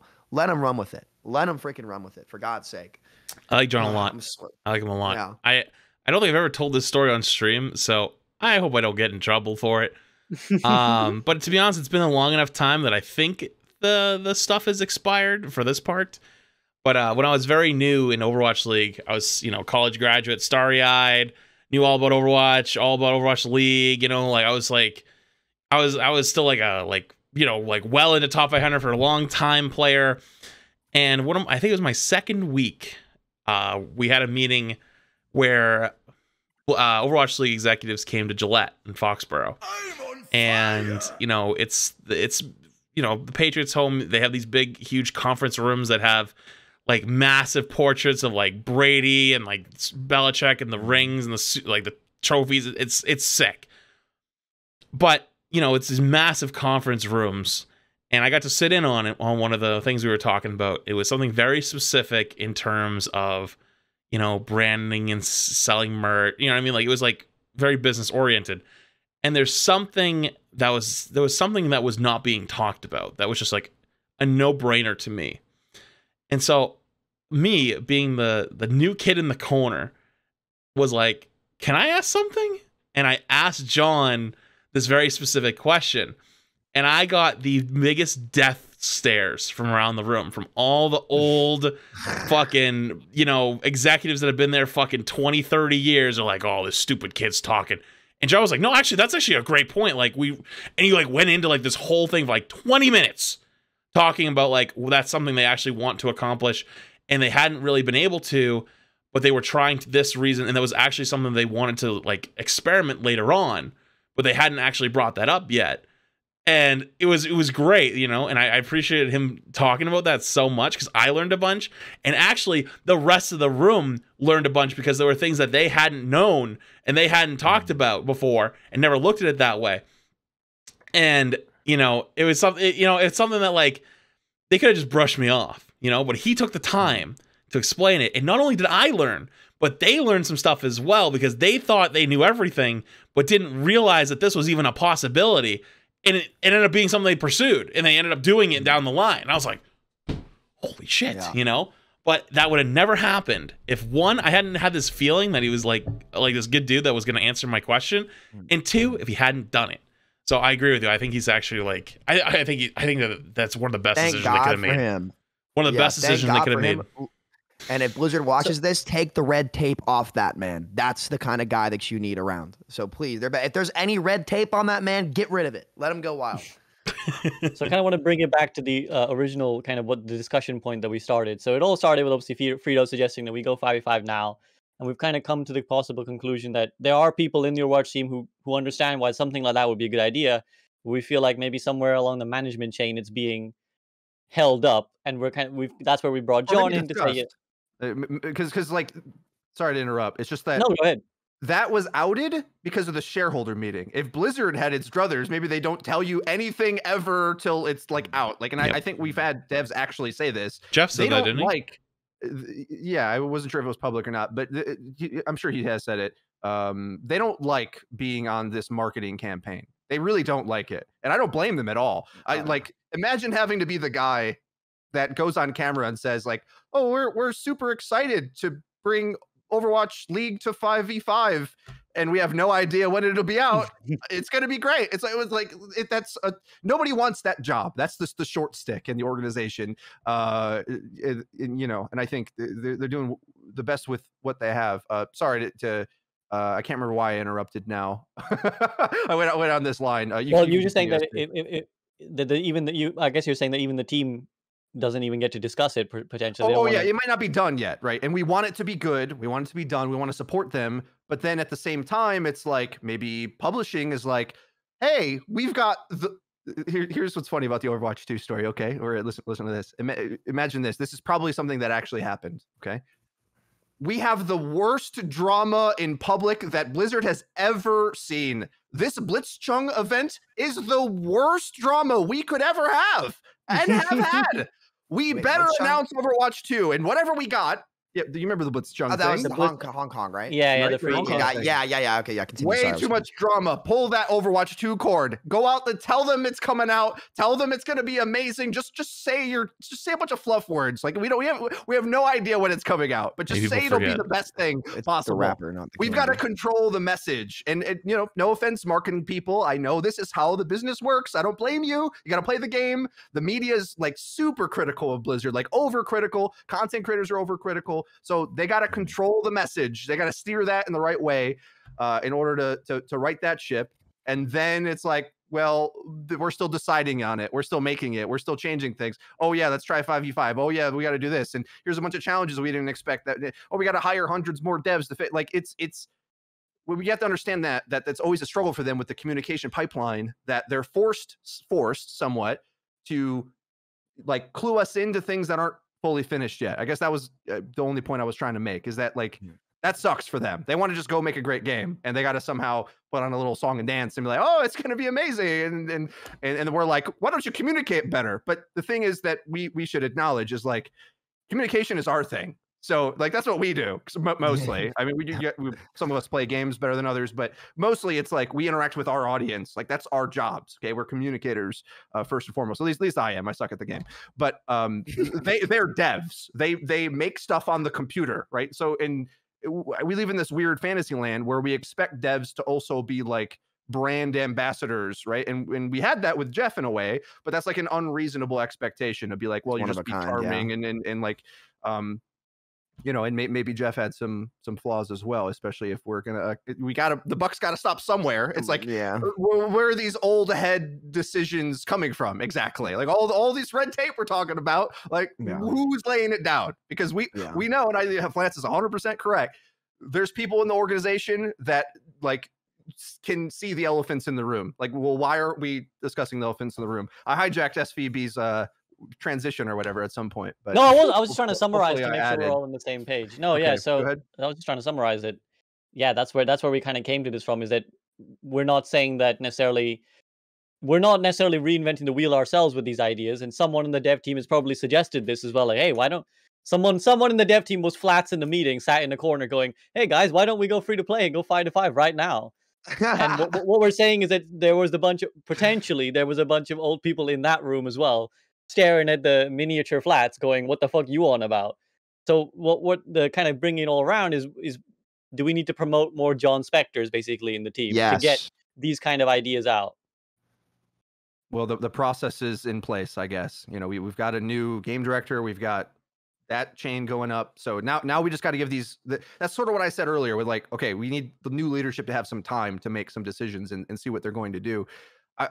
I want to just warn everybody to brace for impact, because I have a feeling something's going to change. So like we all laid out here, and I tried my best to follow it, of the marketing language of this is their goals, this is where they're going, and then eventually it'll look like this.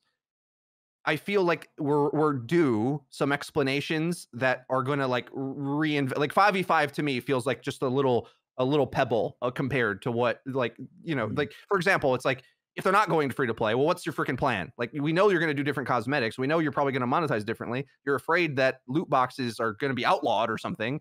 So like there's got to be big decisions hiding behind that. And I wouldn't be surprised if they changed course at some point, because that's kind of what leadership change signifies. I'm still mystified how Jeff Kaplan broke up with us on like a tweet. It's like, you know, but he was like, yo, it's not even real. A well-constructed tweet. It's just like a tweet that you sent from the toilet.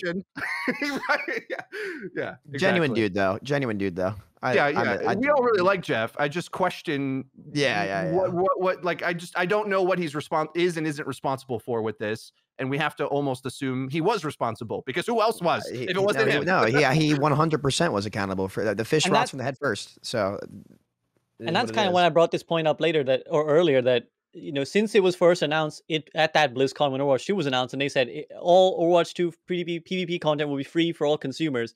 Since they said that, they've never come out, and as certainly I don't remember anywhere as emphatically for sure them coming out and saying that is still the plan. Nor have I don't think anyone's really checked them on it.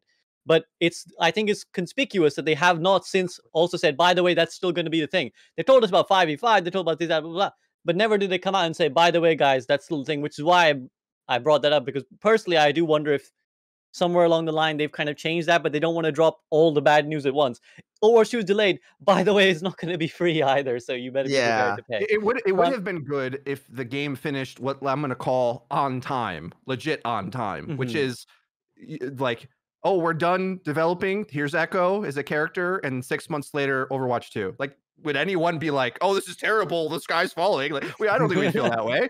Now it's like another year. It's like, oh my god, I got to plan my whole life around not having content now for that extended period of time. Like, it's just an outrageous thing. It's like they're taking a gap year. That's a thing that kids do nowadays. Yeah, it's a gap year. Find themselves, which they won't admit to. By the way, they won't admit that the game was delayed even then. It's just a public delay now based on the information the shareholders had. And to be fair, there was like legal considerations towards being honest with your shareholders. Yeah, you have to, yeah. We were pretty sure because, and this is always my argument with that first delay, which some people think like, how can it be delayed if it's not no.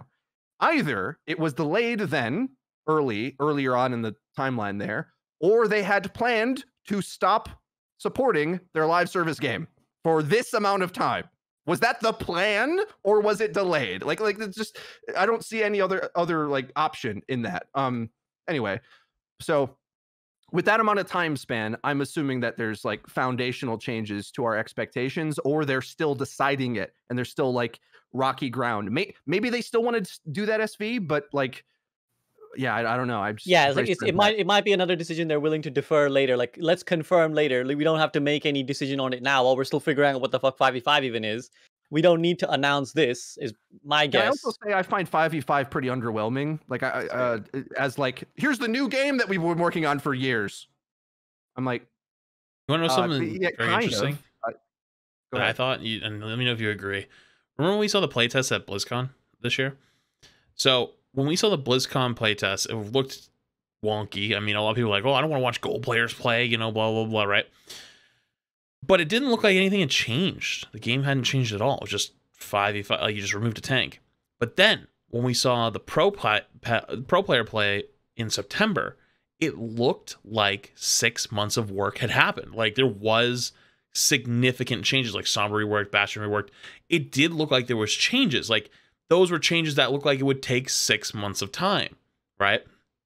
So I almost wonder, what happened to the 2 years before? Because it didn't look like the game was any different at BlizzCon than it was in 2019 when it was announced, but it looked a noticeable amount different from March or April, whenever we saw it, to September, which is about 6 months. Mm-hmm. So if you multiplied the 6 months of 4 times, the game should have looked 4 times as different in that same span of time, but it didn't look any different. So I almost wonder what happened to the 2 years in between announcing it in 2019 and 2021, we seeing it 5v5, because 5v5 in March and 5v5 in September look like very different games.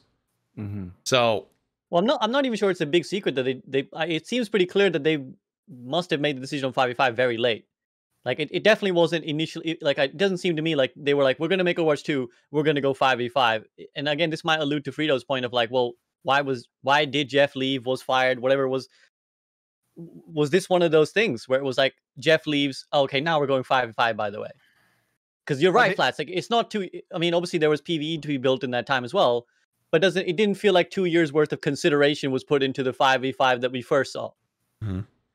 And it's not like Overwatch 1 was going gangbusters with stuff either. Like, we were still getting new heroes, but not like it's not like the amount of content you expect from other games. Like, there was some offbeat cadences in there, and they were still getting their grips on balance. Like, the balance happened after Echo. Like that was the best period of balance, right? After Echo, it's like, okay, quick, let's notch that, tune that, whatever. Like that's where they got in their stride with balance. October. Prior to so it's like there wasn't really anything tangible in the primary game either. So it's like, where does that effort go? And yeah, I think Flats' point is quite astute. My only answer that I can guess is either it was all hands on deck on all the PvE content, partially because I think that's where they have comfort zones. And if you want to have the WoW devs biased towards something, why get your hands dirty with us? like you see how savage we've been on this show. Who wants With to these talk monkeys. to us?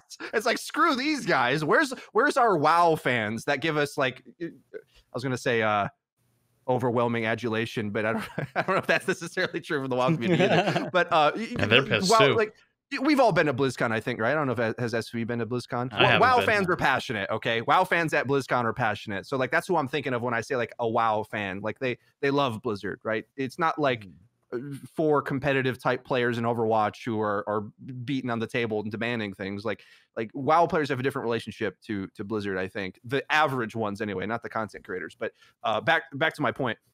I think they biased their workload towards trying to get those people happy for Overwatch 2.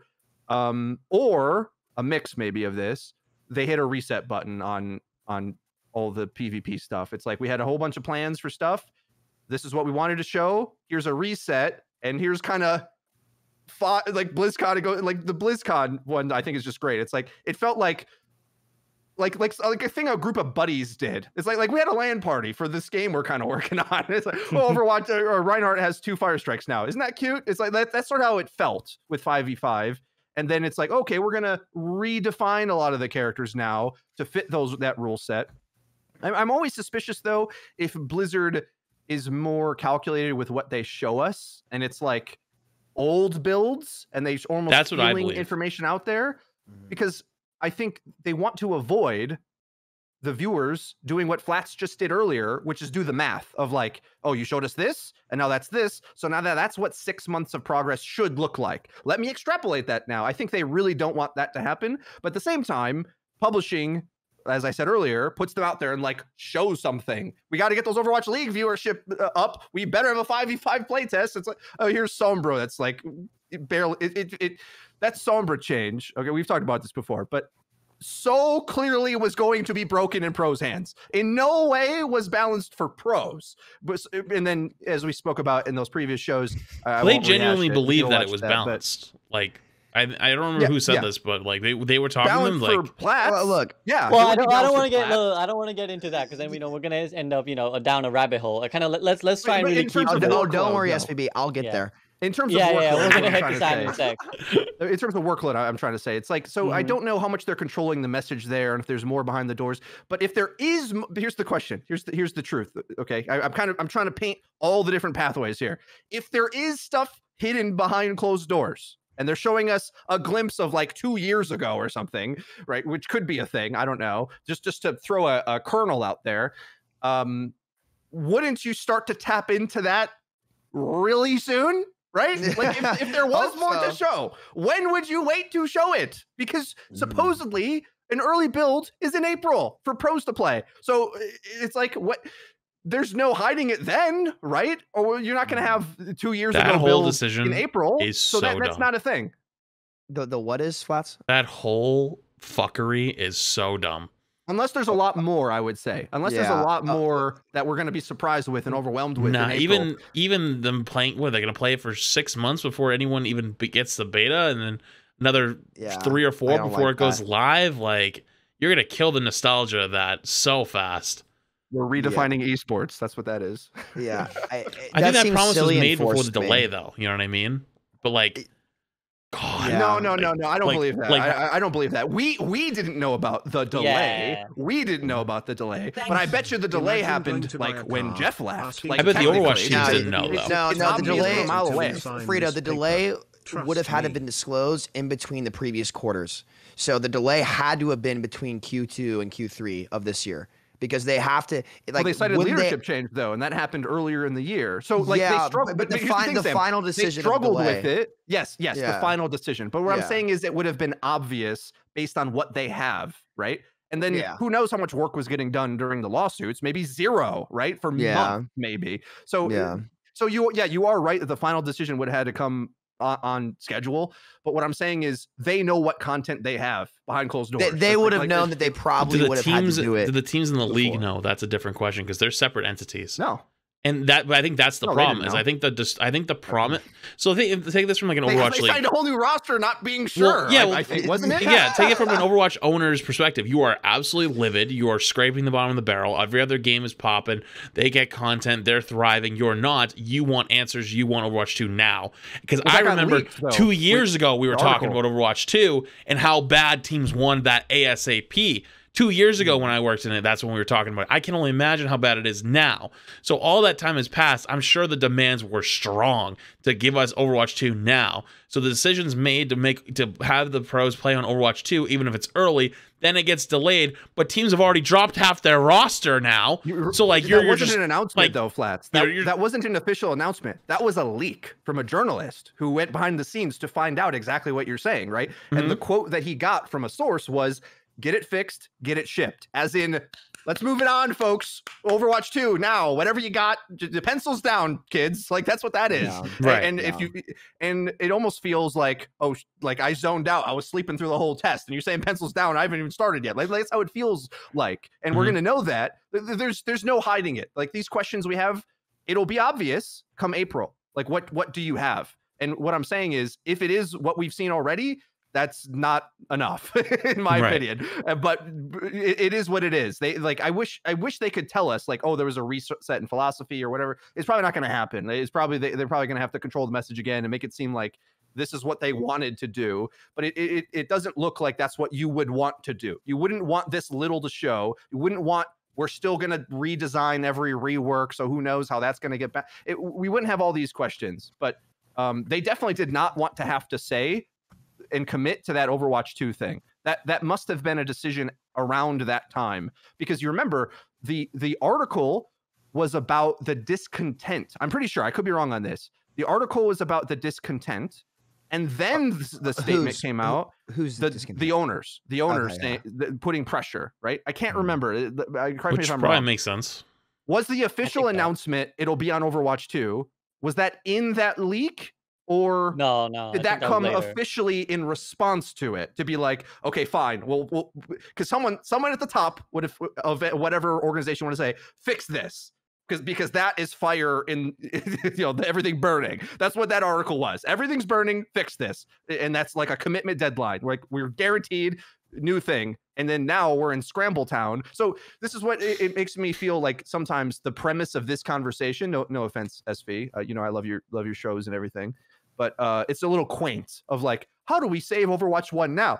Bitch, they don't know how they're going to launch the beta of the next game that they have to do now. They have to be doing it now. It's got to be done now. So like, I almost say, screw skins. Let's just have a 4-month break or whatever it's going to be. Enjoy your holiday, everybody. Okay, Overwatch, like it's functionally closed. The shop's closed. Okay, we're redesigning the interior. Okay, we got a lot of work to do.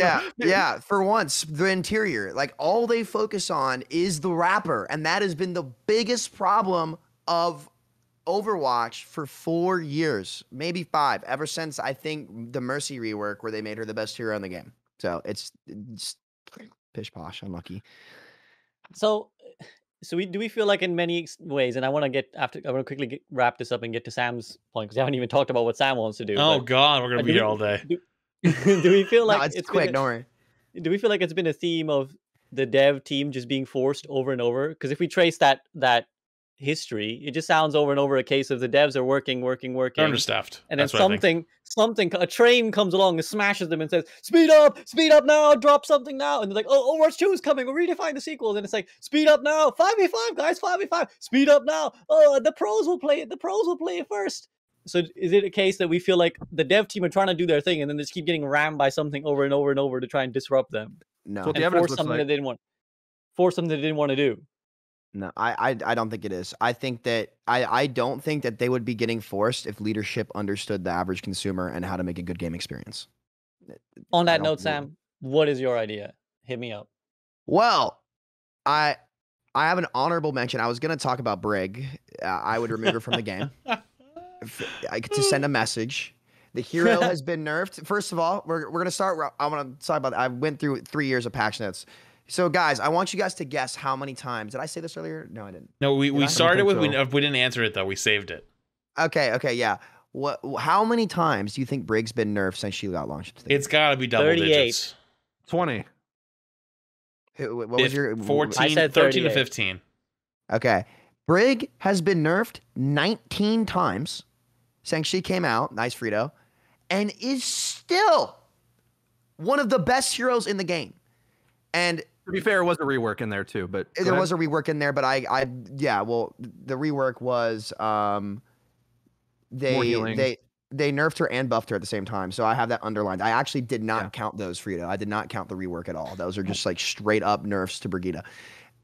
The problem is, like, I don't think that doing anything other than that first would solve any problems, because then when you put out a new game and all these concepts that fundamentally do not work in Overwatch. When I say fundamentally, what made Overwatch have so much depth and so enjoyable was the fact that single target healing was like kind of like the only option, right? Like, it made decision making be so impactful. It made the game just feel so alive, and it felt like anything could happen, and there was just like an ever expanding learning curve of the game. The more your learning curve expands in a product, the more people want to sink their time into it, right? Because you feel like it's fair. You feel like it's worth your time to invest into that. Brig, if she's proven anything, it's that there is no functional way for that hero to be in this game the way she operates. It can't work. It kills the tank role the most, more than anything. It hurts tanks because the backlines are just unpunishable. So how, like, you're going as Winston, Brig, The Aspen clip. Value. I show it all the time. The Aspen clip. Yeah, where she just continuously booping him off. And you know what the craziest part is? She actually has the highest potential healing output as well. And she can heal without rally up to 255 health per second if she has all of her packs on different targets. 255 health, that's fucking crazy. With rally, it's over 300. Some of that being armor.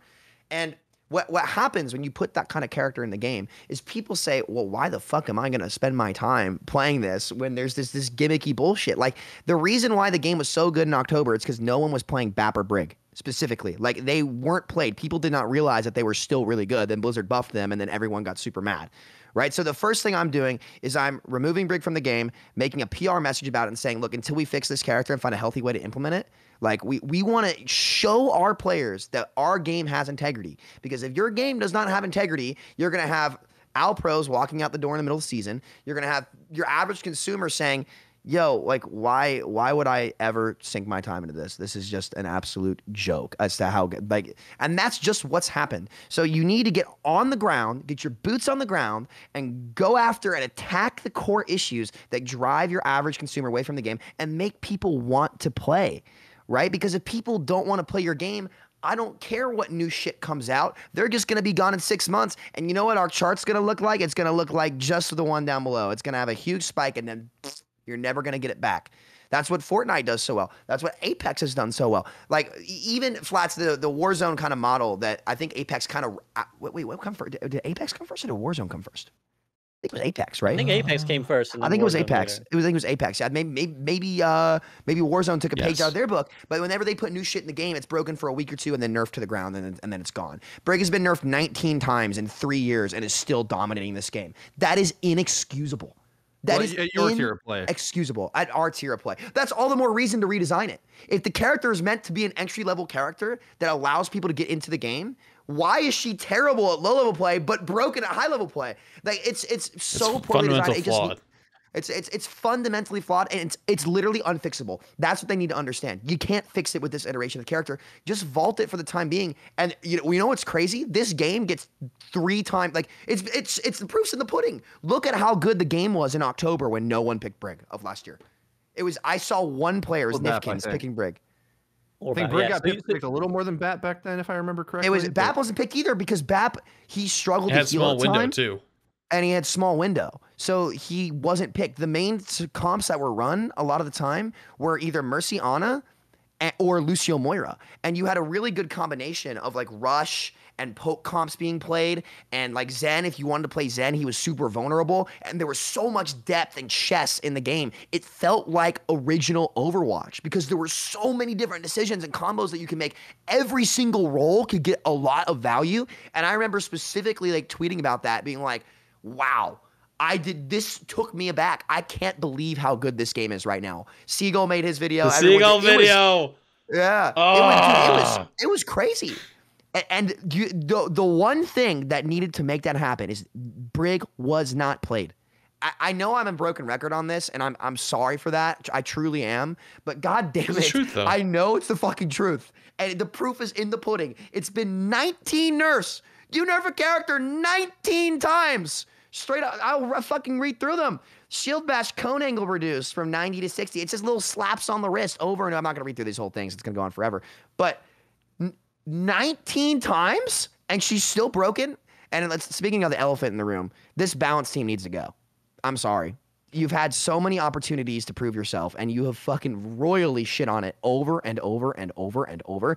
Hey, Flats, what were your thoughts on the extra damage to Reinhardt's swing last year when double shields dominating the game, which, by the way, all the streamers said, hey, if you nerf it like this, it's just going to come back. Like, you haven't attacked the core issue. You're just putting the wrapper on. You won't go after the change the damn candy bar. That's what we want. We want the candy bar to be good. Yep. And it's every time. It just needs to happen. So to fix Overwatch 1, step 1, get Brig out of the game, send a message. People, this game has integrity. It's worth your time to sink into it. We're not going to allow people to bypass the learning curve of the game. Get in here and have fun. And they need to step into the ranked mode and make people want to play it. You know what would be really fun too? Sorry, this is kind of a second point. I think it'd be sweet if they had like weekend throwback tournaments that are like 6v6. Like one weekend, it's you're forced to play GOATs. And you 6-stack with your friends across every rank. You have to stack with the team to play. And just for one weekend, there's a top 500 ladder. And you have to play GOATs. And it's just 1 week, one off. It's reusing content, right? It wouldn't be that hard to make. You could probably do it in an hour. And throw it out a tournament format maybe once a month, maybe once every weekend. Like what? Like I'd play that. I'm sure you guys would find a stack to play with too. And it's reusing content. It's efficiency. You don't have to sync. You don't have to pull any of your resources away from Overwatch 2, but you can still liven up the game and do something to make people want to come back and play Overwatch for what it truly is, a team-based game. It's for a team. You have to do it with your friends, and that's what makes gaming so much fun. And we've continuously made decisions to take the game away from playing with your friends, which is just completely out of touch with what gaming is. GM right now, it's solo queue playstyle. It's TDM solo queue. Yeah. You have ball hog or like ball sig / hog sig, right? That's your tank lineup. Your DPS are like Tracer, Hanzo, Echo, like Soldier, like, you know what I mean? Like, it's very, very either much like low pocket or play solo, and then you bring Zen as your backline. Like, your Zen sits back there and is Zen's supposed to be a glass cannon. No, with Brig, he's a fortress, and it's basically an artillery battery sitting back there. You stick your head out, you're just getting 5-orb volleyed, which has no fall-off damage, so you just get blown away. You on the DPS end, your Tracer is just really like self-reliant, but Tracer's one of the most fun heroes in the game, and I'm okay with Tracer being good. I think the game feels really good when Tracer's good, but so Tracer's one thing, but then Hanzo is supposed to be a sniper. It doesn't feel like a sniper. He's more just like a up-close storm arrow, tank buster, deletion cannon, which is fun. Not fun for me. I don't think it's fun for you. It's not fun for nobody. It's so boring. Echo is just its own. You know what I mean? And so it's like, who's having fun at that point? There's no team play. There's no coordination. Most of my games are silent games nowadays. There's no reason to talk. You just sit there and you slowly play the game and you slowly take space or blow up and go back to spawn and come back and you sit there and you poke and that's all you do. You know, it's not about teamwork anymore. I just want to quickly chime in here, and you know, while I personally agree with you guys, and you don't have to get me started on Hanzo hate train, but I think there will be a lot of people watching and listening to this who will say, well, that's all cool for you guys in GM and stuff, but none of that really even has any relevance to me when I play flat. So go ahead. So go ahead. What's your feedback to people who feel and think that? To which point it doesn't affect you? Well, they just feel like, I think a lot of people feel like, well, I don't even, Brig isn't even a problem for me. Like, it doesn't matter. Not only isn't a problem, like, sucks. Like, she's terrible in low ranks. She's Well, terrible. She's not even So we right, all yeah, but agree that's then the that whole she point, that sucks. when you- We all agree, Because just in people- different yeah, ways. but what they're Yeah, saying is if you changed or removed Brig, what would it matter? It wouldn't change. It would literally would change nothing because she's not there in half their games anyways, or 90% of their games. So then anyways. let her just get removed then. No problems. Then there's But no will that issue. help? Will that help Overwatch 1? It will. Like, It how that will help? because when you see prominent gamers come back to this game and take it seriously, you also want to take it seriously. The reason why Plat is the worst rank in the game. Low Plat, no one cares. No one cares. And it's on Blizzard. And see, here's Blizzard's problem again. This is like they're not proactive. They blame the players instead of stepping up themselves to try to get the players. You're the figurehead of the ship, Blizzard. Like, if you want people to give a shit about your game, you got to give a shit about your game. You got to send the message that, yo, we want you guys to try and ranked. They've just made so many decisions, like private profiles, a lot of other things. Now you could argue for that to be fine, but I'm not specifically saying that is an issue. But it's the narrative of we're going to continuously make it so that rank doesn't have integrity, this game doesn't have integrity, and let people do whatever they want, pish posh, pick daisies in the fucking outfield. No, I'm playing baseball. I'm not trying to pick daisies out here. People showed up to play baseball. Help them play baseball. Don't let some kid in there pick daisies in the goddamn outfield. Play the game, right? So it does affect Plat because it's about sending a message, right? You need to let people know that you give a shit about your game. I give a shit about your experience. Start banning these idiot trolls who get on accounts and just int games like the Wrecking Ball I had, who did get banned. Shout out to Blizzard for that. The guy who was protesting gun violence and not using his guns on ball in my game. It was great. Love that. You got to get people like that the hell out of here. You got to incentivize group queues so that people can enjoy the game with their friends. That is what gaming is about. That is when Overwatch is fun. I play all the time with Johnny, who's in Plat, and my buddy Wyatt, who's gold Plat on Zen. We stack up and like, look, I don't try. I just pick Brig and AFK. I'm not going to lie to you. But they enjoy the game way more because they're playing with their buddies. So, like, Blizzard needs to step up and get these people to really care about their game. That's how you can go the extra mile. Make the game experience good. When's the last time you've heard when people say they don't play Overwatch anymore? 9 times out of 10, it's the same thing. It's like, I just get throwers in all my games. Like, it's just not, comp is just awful. Like, Quick Play's great. They've done a great job with Quick Play. But guess what?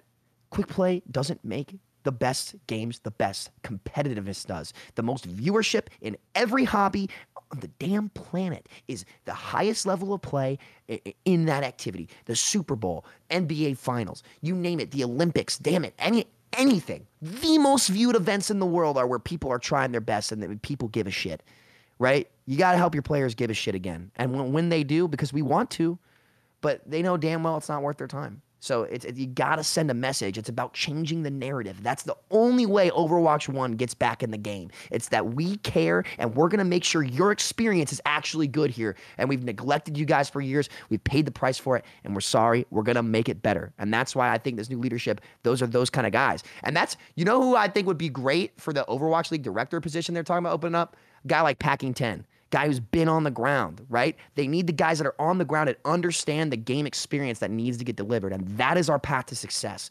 That this Overwatch could blow up again today if it was the actual game experience that we very rarely get in top 500. But we just no one the YouTube games I call them. The YouTube games, yes. Yeah. If most of the games were YouTube games, which they could be if you stack with your friends, right? Everyone's trying. Well, yeah. This kind of brings me to my point where I want Freedo to we are chime going in to as take well, but I'll some quickly chat. spell out because I think I agree with everything you're saying, Sam. Like not any part of me is like, no, don't do that.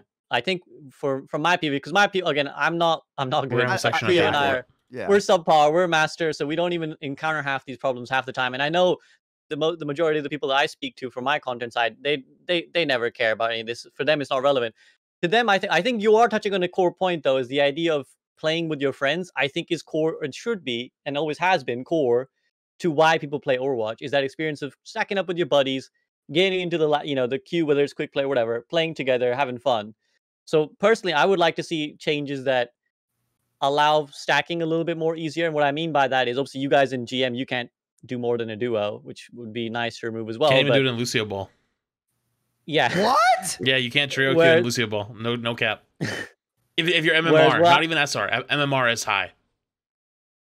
Whereas what I would like to see is penalties removed in general from stacking.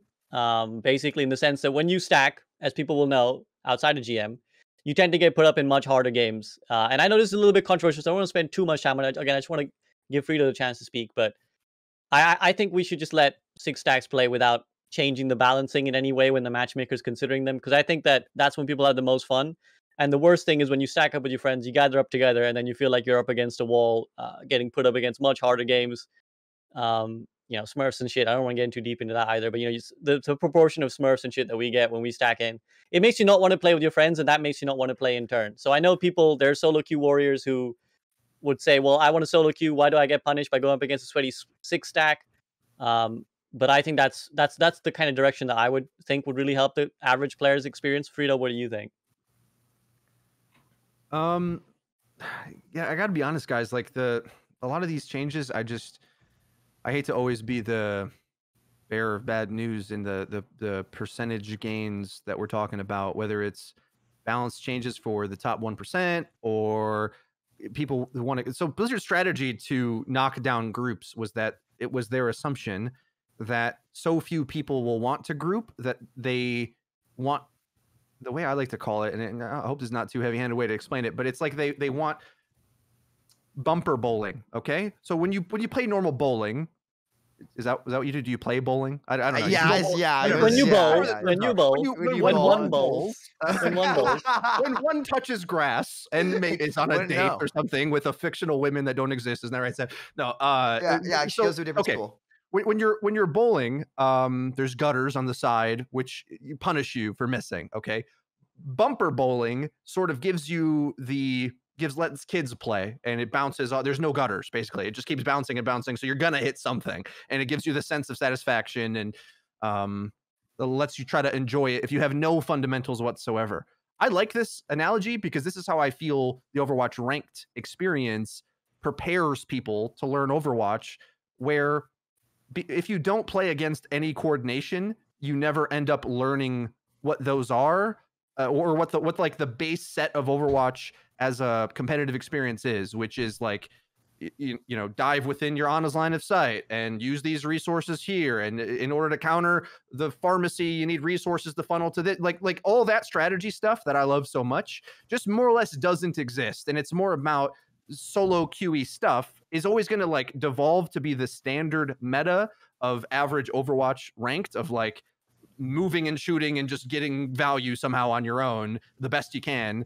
And so, which is why we find ourselves in even top tier metas of this, where if you don't, even for you guys up there, if the balance isn't so much that like teamwork stuff works, it always kind of biases a little bit towards that anyway, even if the team meta is different. So this is sort of my entire rant about why I hate ranked in general, but I don't know if enough people would take advantage of six stacking now for it to like move the needle in any perceivable way. I of course want it, but I think what they need to do is redesign ranked so that when you group with friends, it gives you an accurate, separate ranking of you as a team. Because what happens in reality of like if we wanted to stack, we would have to be on SR accounts that aren't accurate to where our team should be ranked. And there's no way for the game to say, oh, you got a bunch of scrubs and Samito on Doomfist that we're pocketing. Like, imagine how horrible that would be for literally anyone we played against if we just pocketed Samito's Doomfist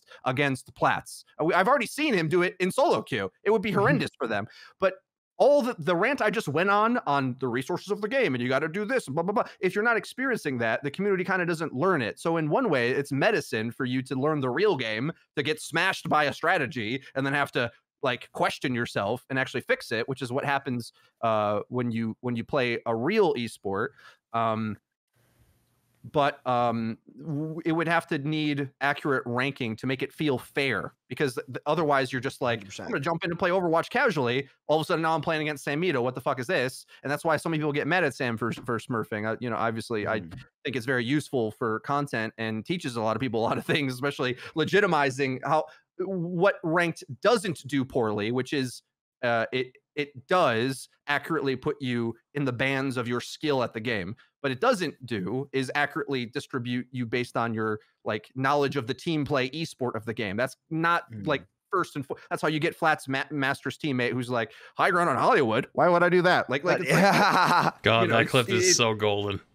Yeah, I would love it. That's a oldie but a goodie.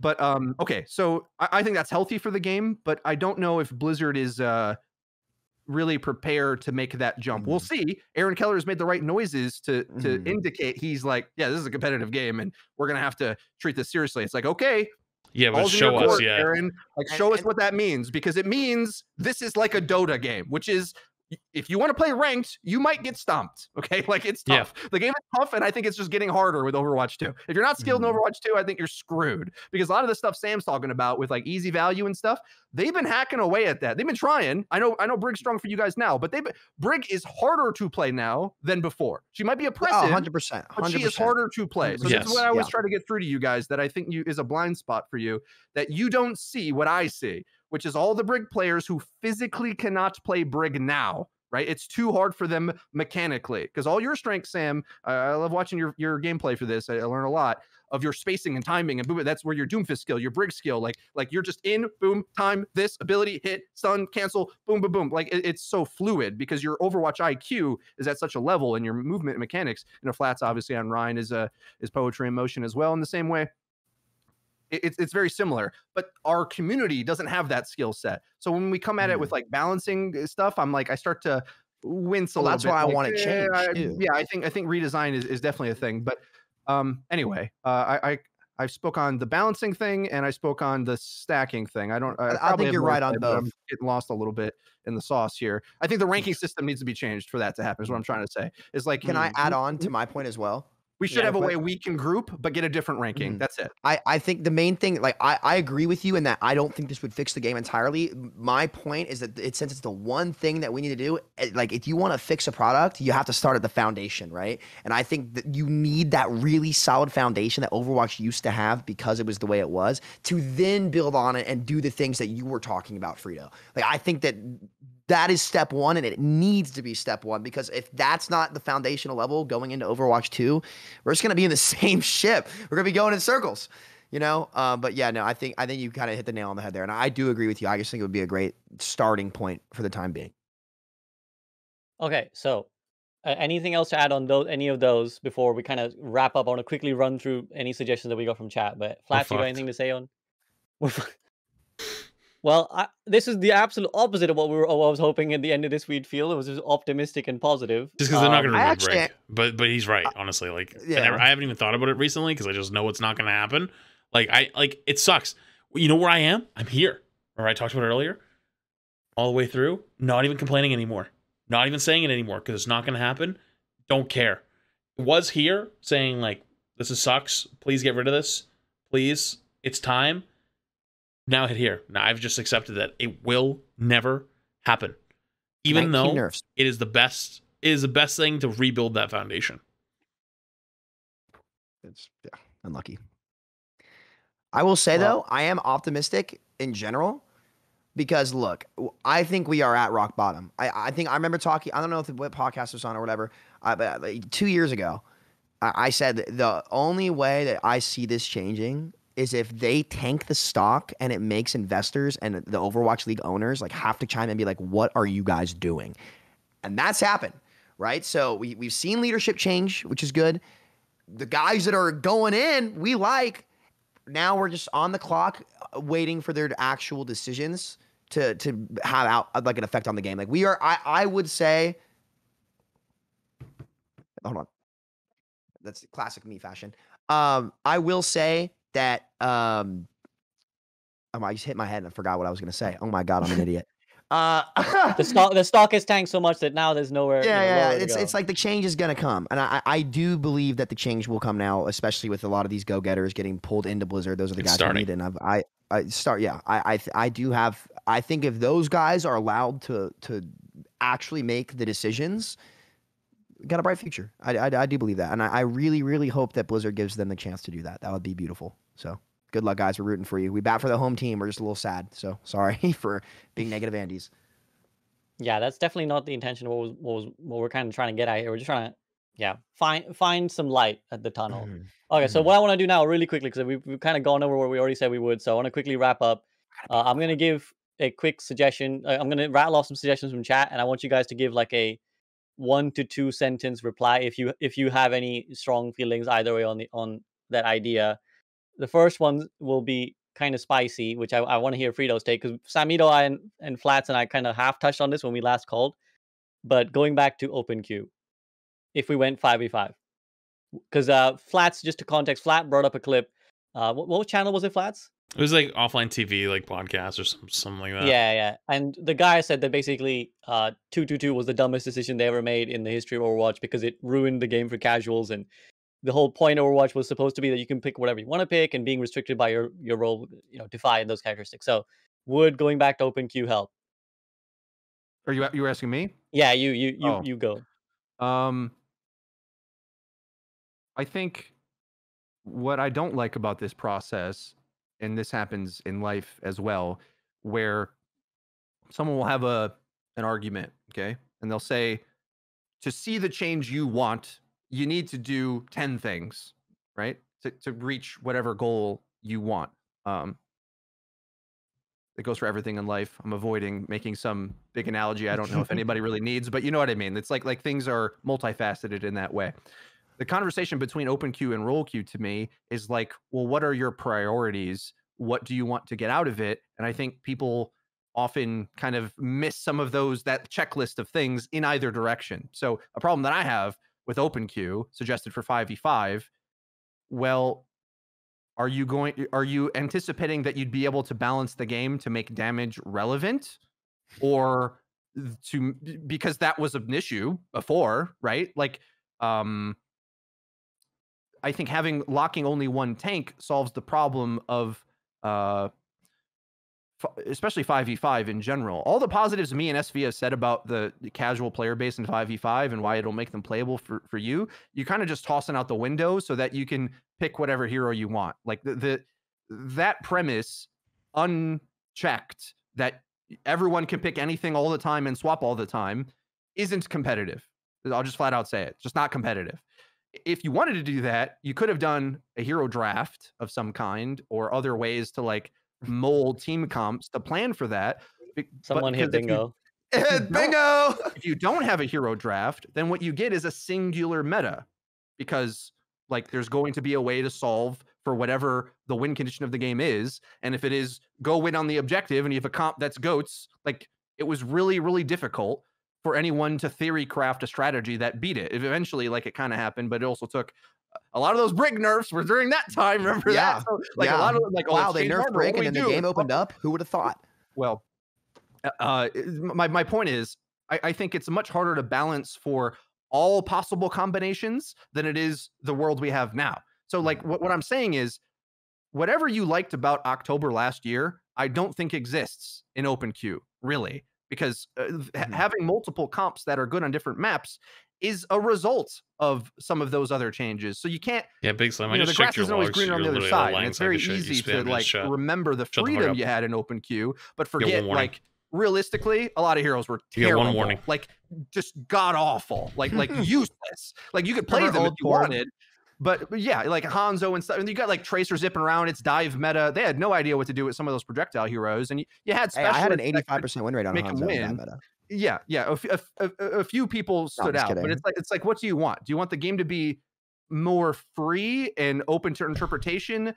But there's a lot of wasted, like I'm gonna say wasted potential. Sam likes me and Sam kind of came at odds last podcast with like the term depth, right? It's like depth to me in the game often is that there's multiple strategies that you can go into the tier list and still become viable. Whereas if the game is more, and I already think 5v5 is doing this in a major way, if it's going to reward skill more, then a lot of that depth might go away. Like I have no idea what they're going to do with like Symmetra in 5v5. Like how is she? What's the character limit? I kind of remember I have no idea. If you got Sombras and Tracer, it's just Sombra Tracer all the time, right? Because we understand why Symmetra's good now, because you got Mei and Reinhardt, and if you play a full comp together in a death ball, it can mega death ball. But now we're saying you can't do that anymore. So I'm like, well, it's just hard for me to see that. So anyway, you got to pick your poison with this stuff. Do you want a diverse game where heroes legitimately can compete?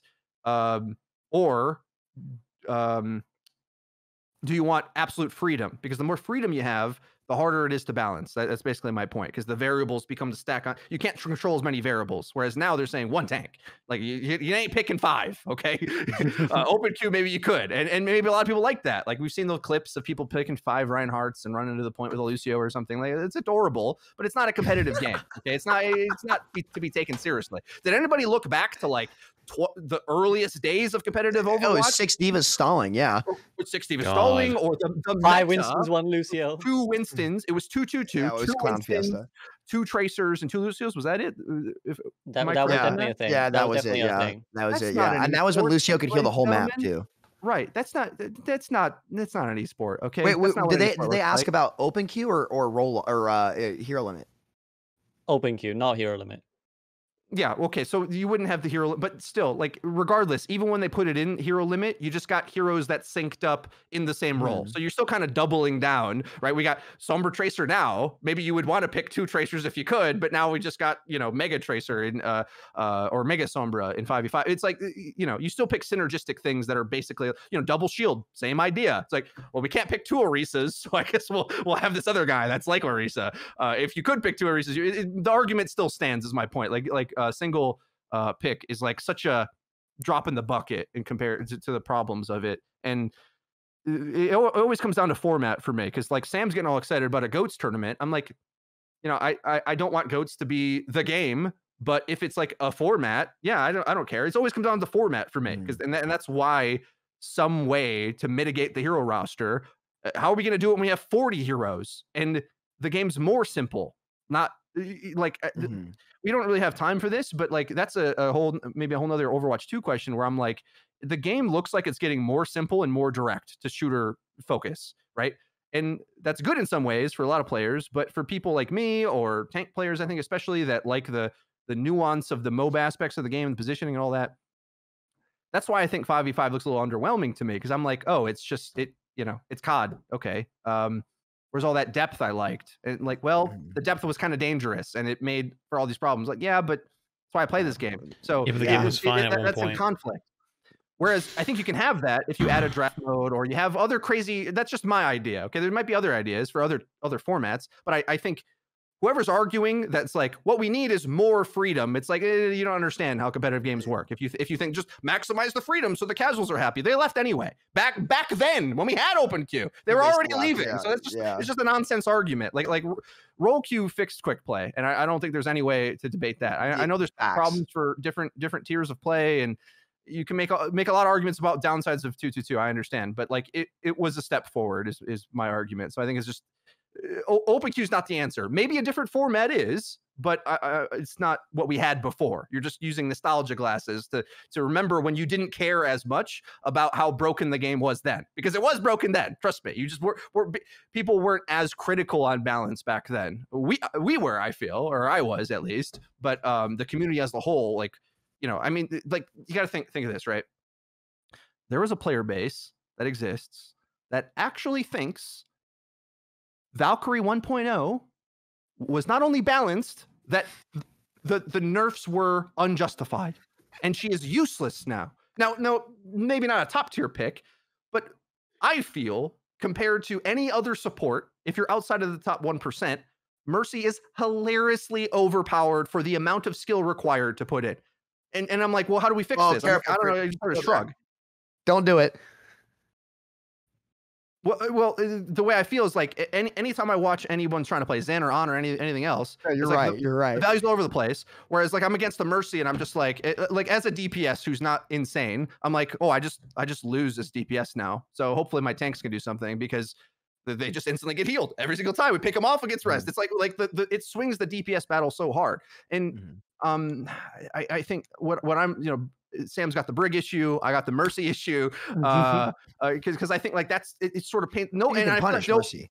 Nobody, you can. It's not the same thing, but it's just like nobody's good at Brig outside of GM or good about playing around Brig. So Mercy's easier. So we're talking about skill floor versus skill ceiling problems. This is why format has to fix it. That's what I'm trying to say. At the end of the day, format needs to fix it for different tiers of play, because there's tiers where different heroes are different problems. I mean, Seagull made these arguments years ago to the devs. It's like, well, and SVB has made them as well, I believe. You know, everyone's got their different issues with the game, and the format needs to solve it. And it can't just be like do whatever you want, because then you're gonna like then that turns into double shield and all this other nonsense. That's like, well, that's not a game anymore. Like, why do we want to play that? Okay, sorry. I literally, you might remember, I literally wrote a 5-page report, put it in, presented it in a PDF, and sent it to the devs on this whole issue. But yeah, anything you guys want to add to that, Sam or Flats, on just that thread or the idea of open queue?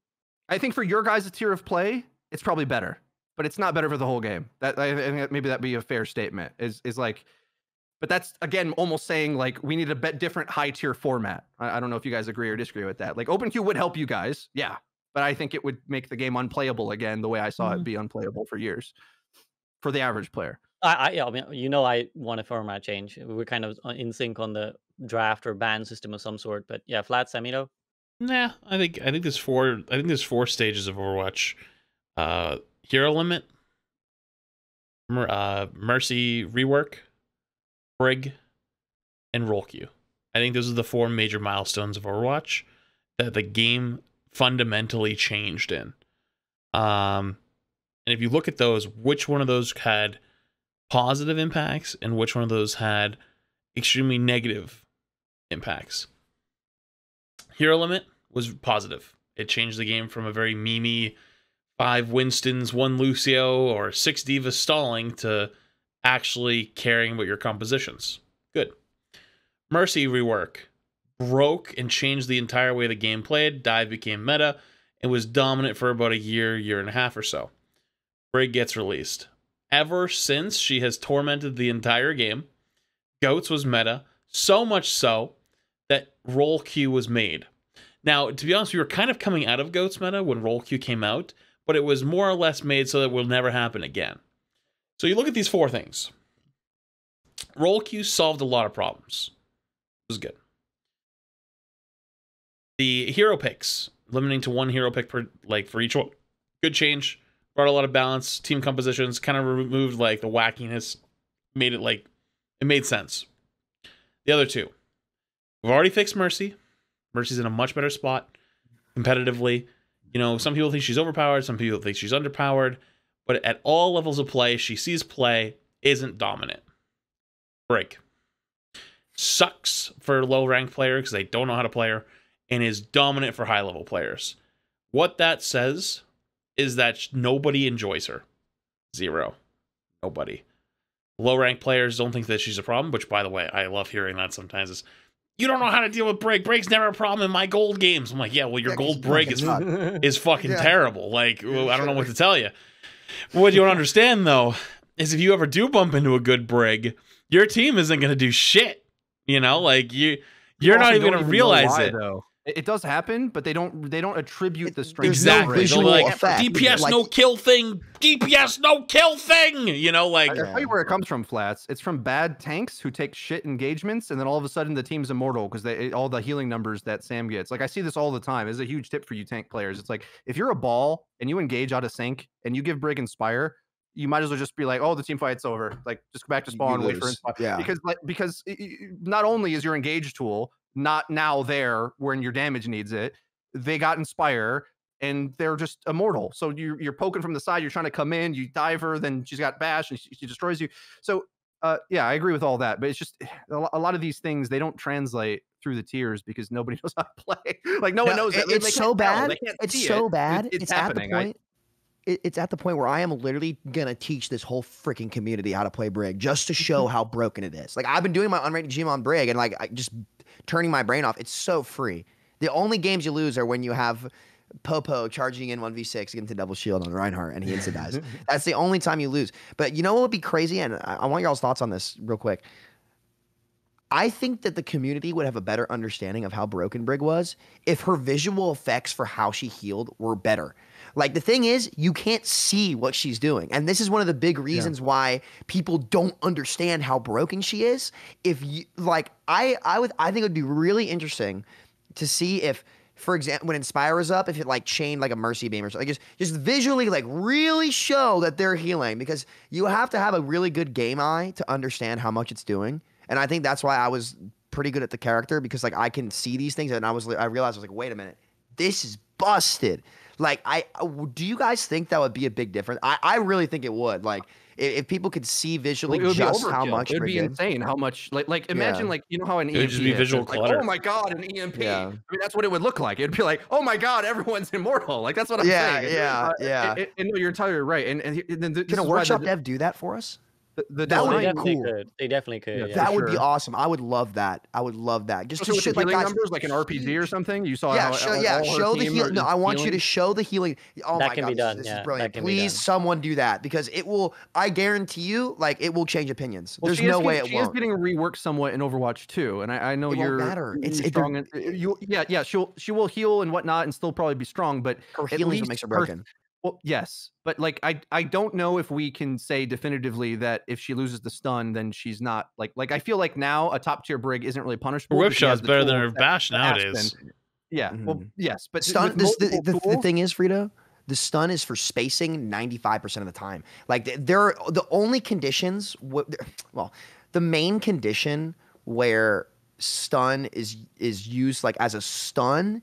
It generally only gets value when a fight's kind of already been won. The most Well, it does important chain thing has stun. always been the Chain flail. stuns are insane. In Chain the game, stuns, which you're they absolutely are right. It getting rid counters of. ball. It counters like So- ball and hog and stuff. But for the What I need- most part, you go ahead. Sorry, I'm not gonna interrupt. What I need you guys to do as high level players, oftentimes, this is like a blind spot for you guys, is that it's tough for you to see the logic of the game when they make 100 changes, right? Like a lot of times you're like, well, the spacing and whatnot, and like I agree with you, but that's because you have to respect the stun. So you as a player engaging in on her, you don't get stunned. But that's because you've already done the processes of like, I can't go here and here and here and here because it will stun me. I'll get chain stun and die.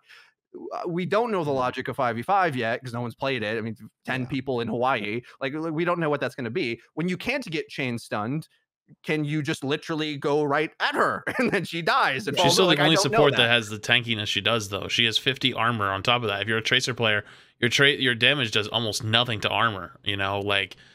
And never mind, she has a 200 HP shield, and that's apparently going to go up in Overwatch 2. I thought I remember that was up a little bit. I think the damage of Bash is going to be about 50 again. Yeah, right? 50 damage, but no stun on it. It's even more fundamentally so broken though Well, that sounds similar to me to the tankiness, quote unquote tankiness, that Mercy kind of has anyway on her own because she flies away. So if Brig That's doesn't not stun tanky, you, that's kinda movement. Bash away. She self heals.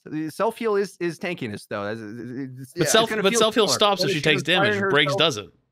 Yes. So again, when you guys argue, often it's like from an absolutist like point of view. I'm just saying, in principle, the idea of chasing down a support to overwhelm them, yes, shooting it to stop self heal feels better than overwhelming amounts of inspire healing. I agree, but my point is, from a mechanics point of view of how you engage it, Mercy has no punishment for you to just run at her, whereas Brig does. And you don't know what that feels like to play against now when you don't have a McCree stun and a Brig stun and this stun and that stun and 100 stuns. Like they're removing all the stuns. So that Are means they taking the CC off whip shot? no, but my point is you can't chain stun. So you don't know what engagements feel or look like until we see Overwatch without chain stuns. So much of the game about Overwatch 1 with 6v6 is because you can pick chain stuns. Like it matters so much to me. Like you're not going to have Sigma Hog. You pick one stun. And tanks have most of the stuns, and there's one of them in 5v5. So anyway, I think we're raising a lot of good points. I'm just saying, like, we got to look into what...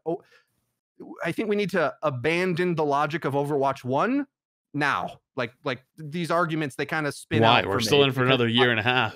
No, we're not. And the thing is, too, I'm telling you right now, I have been on the money for this for 3 years. She will still be dominant in Overwatch 2 until they change the way she heals. She can heal Anna's what per second? Like 70 or 70, something? like healing that. across the board. They did. That's right. Which they're not keeping, but I'm saying, yes, I hear you, but like we don't know, they haven't finished the game yet, so you can't say anything. Well, I'm saying, all I'm saying is like, if it comes out the way it does right now, it's still going to be a problem. That's all. That's my only point. But regardless, I don't even know where we started with this. You haven't seen the new heroes yet. Anyway, okay. Yeah, if they're more broken than that, you know what? I'm tipping the hat. GG's.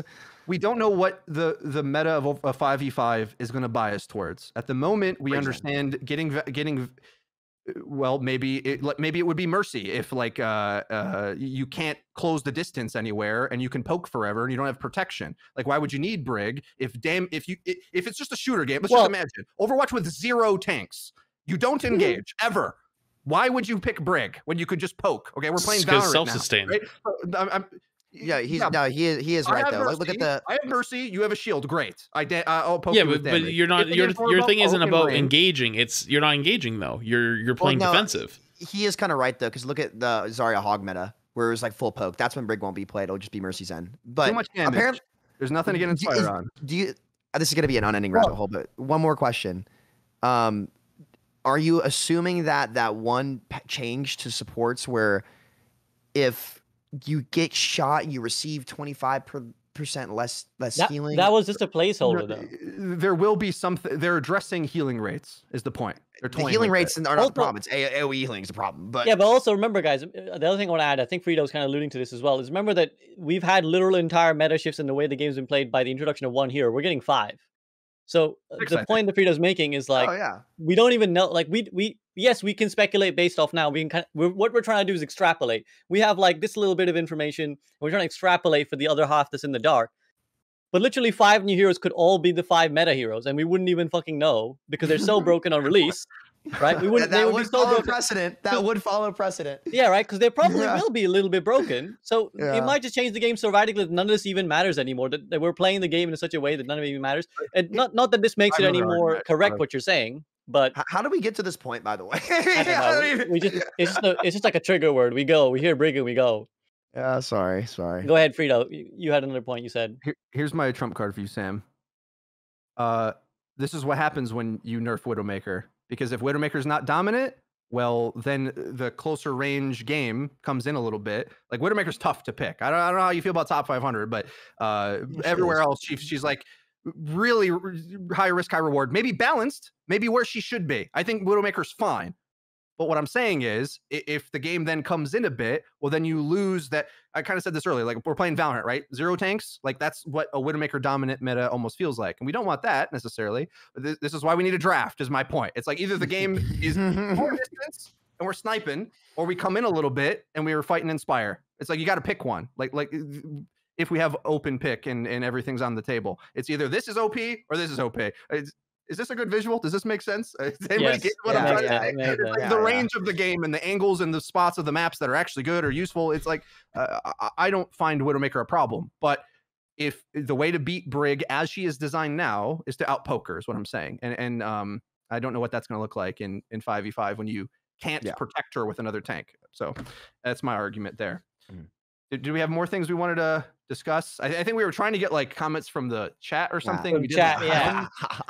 I do have to roll here in a minute. Yeah, I was gonna say I think I've taken too much of your guys' time already. Like a lot of there were some ideas in chat, but I do have to say a lot of the chat ideas were kind of, remember that we can't really get more resources. So we had ideas about clans, about radical new changes, like drop one hero, drop a map. But again, we kind of got to run off the assumption. We got to run off the assumption that none of that is coming. These are just have to be like tweaks or just little changes here or there that would. Or, a radical idea like just drop 5v5 now that Freedo suggested earlier. But anyways, guys, I think that's it. Did any of you have any sort of concluding thoughts, anything that you didn't get to say? Sam, you go first. Just anything you want to add? First of all, thanks for having us. It's SVB, you do a great job as always. And Blizzard, if someone does end up seeing this, just know that we bat for the home team. We always have, we always will. And we love this game. And regardless of what happens, thank you for 5 years of my life. Thank you. This has been fun. Oh, sorry. I'll just go quick. I went into this call like, I don't really have anything planned. I don't know what I'm to say. We'll talk for like an hour if we need to. Not remembering how emotional we all are about this subject. So it's been a blast to catch up with you guys, and I just hope we have some good answers for the many questions we still have on the table. And well, the ball's in your court, Blizzard. That's all I'll say. I'm looking forward to hear what they have to steer the ship in the right direction. Flats. I know someone is going to see this, so I had to be a little bit, I do know some stuff, I do know some stuff, and I will say it's good, and I'm excited for it, and I think people are going to be really excited for it, but there needs to be more. Like we're no longer we're playing catch up now, it's a little is nice, but don't do too little too late, because you want Overwatch 2 to be a massive hit, but unless you solve those problems now, that massive hit isn't going to last very long. It's really not. And we all want the same thing. Nobody's on the want to see it fail side. And if you believe that, then I can't help you, because there's no reason anyone here would want it to fail. So I hope it's realized that we're all on the same side. We just maybe see things differently. Well, yeah, well, us wanting the game to fail would be like burning the building you work at. It's just like, what would that get me? Like, it would just fuck me as much as anyone else. So, yeah, Flats, are you still streaming, by the way? Probably. All right, well, I'm gonna send these guys your way then. I just had to restart it because it was about to time out. So, thank you guys so much for joining me. Again, if anyone watches from the Blizzard team, Andy, I hope this demonstrates that it is all love, and we do get heated, we do get passionate, we do sometimes, let's say we exaggerate or we use terms that we maybe would have softened in retrospect, but it is all love. It's all about trying to make the game better. So hopefully at least some of this was helpful, some of this was relevant, and it demonstrates the kind of passion that's in the community to see this game thrive again. So hopefully you guys as well watching enjoyed it. It fit the criteria. And again, once again, thanks to Samito, Flats, and Freedo, guys. Check them out. You know them, you love them, they're awesome. Check out their content. Thank to them for joining me, giving me their time. And that's it from us. See you guys next time. Peace out. Go say hello to Flats. Wait, why am I waving? So anyways. All right. All right, boys. I'll see you guys later. Flats, have a good stream, bud. All right. Peace out, man. See you later, guys.